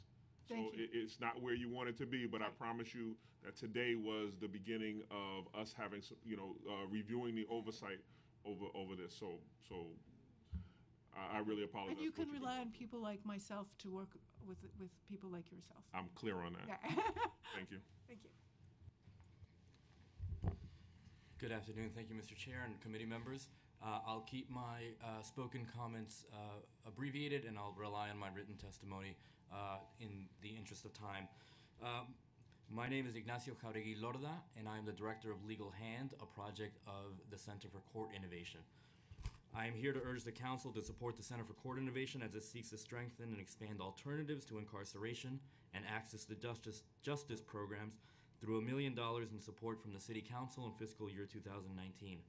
This includes a $500,000 continuation of funding for ongoing operations and a $500,000 enhancement, which will help us advance the City Council's goals of improving fairness, working toward the closure of Rikers Island, and bolstering access to justice. Included in the written testimony submission is a summary of this request, as well as a matrix that reflects the positive outcomes should the Council grant this request.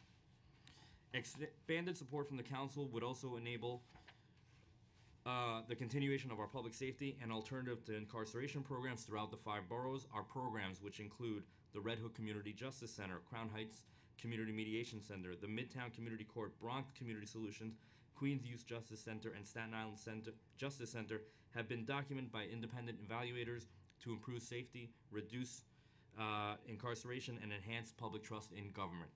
We work with tens of thousands of New Yorkers each year at these project sites, and the vast majority of the people we serve at LGBTQ are LGBTQ, youth, immigrants, low income, or people of color. The City Council's support has been invaluable to the success of the Center for Court Innovation. The Center looks forward to continuing the work with the Council to reduce incarceration and to enhance access to justice. We respectfully urge you to continue to support our work, and I thank you for the opportunity to speak. I would be happy to answer any questions that you may have. Thank you for your testimony. I'm a supporter. The Crown Heights Mediation Center is in my district, and have had the pleasure of working with them and seeing the results that they bring. So other than I support you, and you can count on me. And we appreciate all your support. Thank you. Thank you. I would just ask, there are 2 more people who signed up, if you could just join us at the podium, both Brandon and Rolando.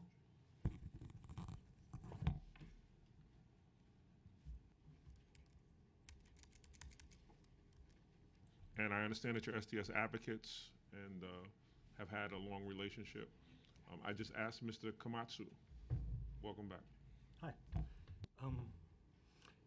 So let's see. I was hoping to have the meeting in the main chamber where there was a TV screen where I could project the testimony on. I had a conversation with Stephen Banks on December 14th of last year. I recorded him on audio. So let me use what he had to say to me during that public town hall meeting. I don't think that we. Transparency. I don't think that we have the capacity nor, this is not that, it's not that type of hearing. You can just give me your testimony, and offline, I'll listen to what Mr. Banks said. Bottom line is, HPD's commissioner testified today. She essentially misled you. I've spoken to that staff. I live in a building that isn't registered with HPD validly. It hasn't been registered with HPD since the beginning of September. I'm looking at HPD's own website right now that confirms, it says this property is not currently validly registered with HPD. HRA gave that landlord, more than $2 million to acquire that building to serve as a landlord. They're not making repairs. HPD issued a violation against that landlord in December of 2016. Still hasn't been fixed. There's a hole in the roof in the building. It was leaking about a week to 2 weeks ago when it was raining pretty hard. I was assaulted in that building by my former mentally unstable roommate. I got a concussion. That was after he had tried to assault me. I was diagnosed with a concussion on July 30th of 2016. And basically, the landlord pulled a bait and switch with everybody in the building. We signed one lease agreement. Then they gave us something entirely different. So we reported that fraud and forgery. No one took a corrective action. I talked to the Bronx DA on March 17th of 2016, about 2 weeks after I moved into the building. They didn't do a darn thing. If they had, I wouldn't have been assaulted. Also, the landlord of the building is Urban Pathways. They're gonna have a fundraiser on, I think, May 10th at the Grand Hyatt. So the question is, if the CEO of that company is making $200,000 a year, they're getting taxpayer money, they're not making repairs, what can you guys do about it? So you said Urban Pathways, I believe, is a supportive housing program, correct? No, they're actually more, like, for lack of a better description, embezzling the cash. So what I'd like to do is, and I've asked you to do this before, I don't know what's happened with us offline. I've reached out. So actually, I have my housing person here with me. I'd just like for you to talk to him offline, because what your case is an individual case, and I've always... There are more people in the building having similar issues. So I'd like for you to detail that for me, what's happening, so that we could be helpful. Okay? Thank you. Oh, I'm sorry. Brandon.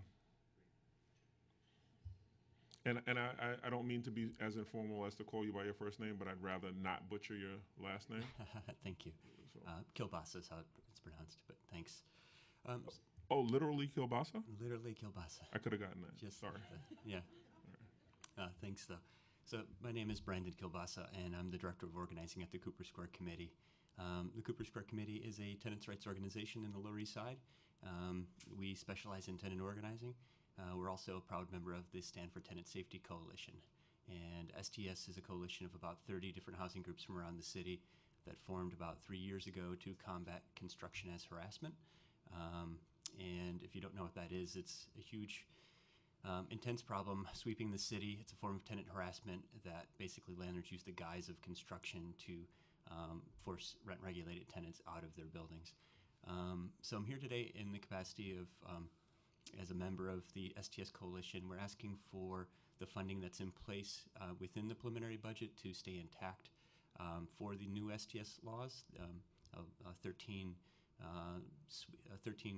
suite of laws, 13 new laws that basically was created last year as the Stand for Tenant Safety Act. So we're asking for comprehensive funding of that. There are 3 laws in particular that we think have special considerations within the budget. Most of the laws are kind of budget or cash neutral, but Local Law 188, which is the real-time enforcement law that went into effect this month, is going to require about 30 new inspectors to create a new team to be out and doing targeted enforcement within communities facing construction as harassment. Local Law 149, which is Councilmember Chin's new law, which is going to require additional auditing of plans and permits, and Local Law 161, which is the new law that will create an Office of the Tenant Advocate. So we're here today to ask for funding for those laws. We all know that these new laws really only have impact and become real when they're funded and the agencies can carry them out. So we're asking for that to happen today. Thank you so much for your time. Thank you, and thank you for all your work. Thank you. Hi, good afternoon. My name is Rolando Guzman, and I'm the Deputy Director for Community Preservation at St. Nick's Alliance, a local community organization in North Brooklyn. We are also a proud member of STS, and I'm going to save a lot of time just by based on the background that my colleague just gave. I just want to talk briefly about, first of all, I want to thank the City Council. You know, I think this process that we had, that was for over 2 years, it was a true and great partnership between community organizations, tenants, and City Council members. And we are very happy that this legislation passed through, and then that the actual mayor join in this effort. So I think it's a great example of legislation that is going to protect tenants. However, though, we need to make sure that the Department of Buildings is enforcing this legislation, and they also that they need the resources to fulfill their mandate. Some tenants or some people testify before referring to a building 272 Stack, and I just want to use that building as a reference how the real-time enforcement will save tenants' homes. 272 Stack is a building in the East Williamsburg section, and back in November, a new owner purchased that property and started doing work without permits right away. It took the Department of Buildings about 2 months to go to inspect that property. They were very close to be vacated because the landlord did such aggressive construction in the demolition. The funding for DOV, we want to make sure that staff a new unit that is going to respond to that kind of emergencies within 12 hours. We really look forward, the creation of the real-time enforcement unit, that a specific unit that tenants can call and inspectors will respond within 12 hours. I think that alone is going to prevent a lot of tenants being vacated from their buildings. And again, we want to thank the leadership of you in this committee, and we look forward to working with you. So the reality is, none of the work we do here could be completed if we didn't have advocates on the ground really working directly with tenants. So again, I appreciate the work that you do, and I would be surprised if the funding wasn't available to continue your work. Thank you. Thank you. Yeah, I also wanted to really thank the advocate. It was amazing that we all can come together, 2 years, and 13 legislations passed. And I was also very happy to see the mayor put in money in the preliminary budget. So we have to make sure that money stays there and get DOB to utilize it and start implementing the laws. But thank you for all your great work. Thank you. Thank you. Thank you. This hearing is now adjourned.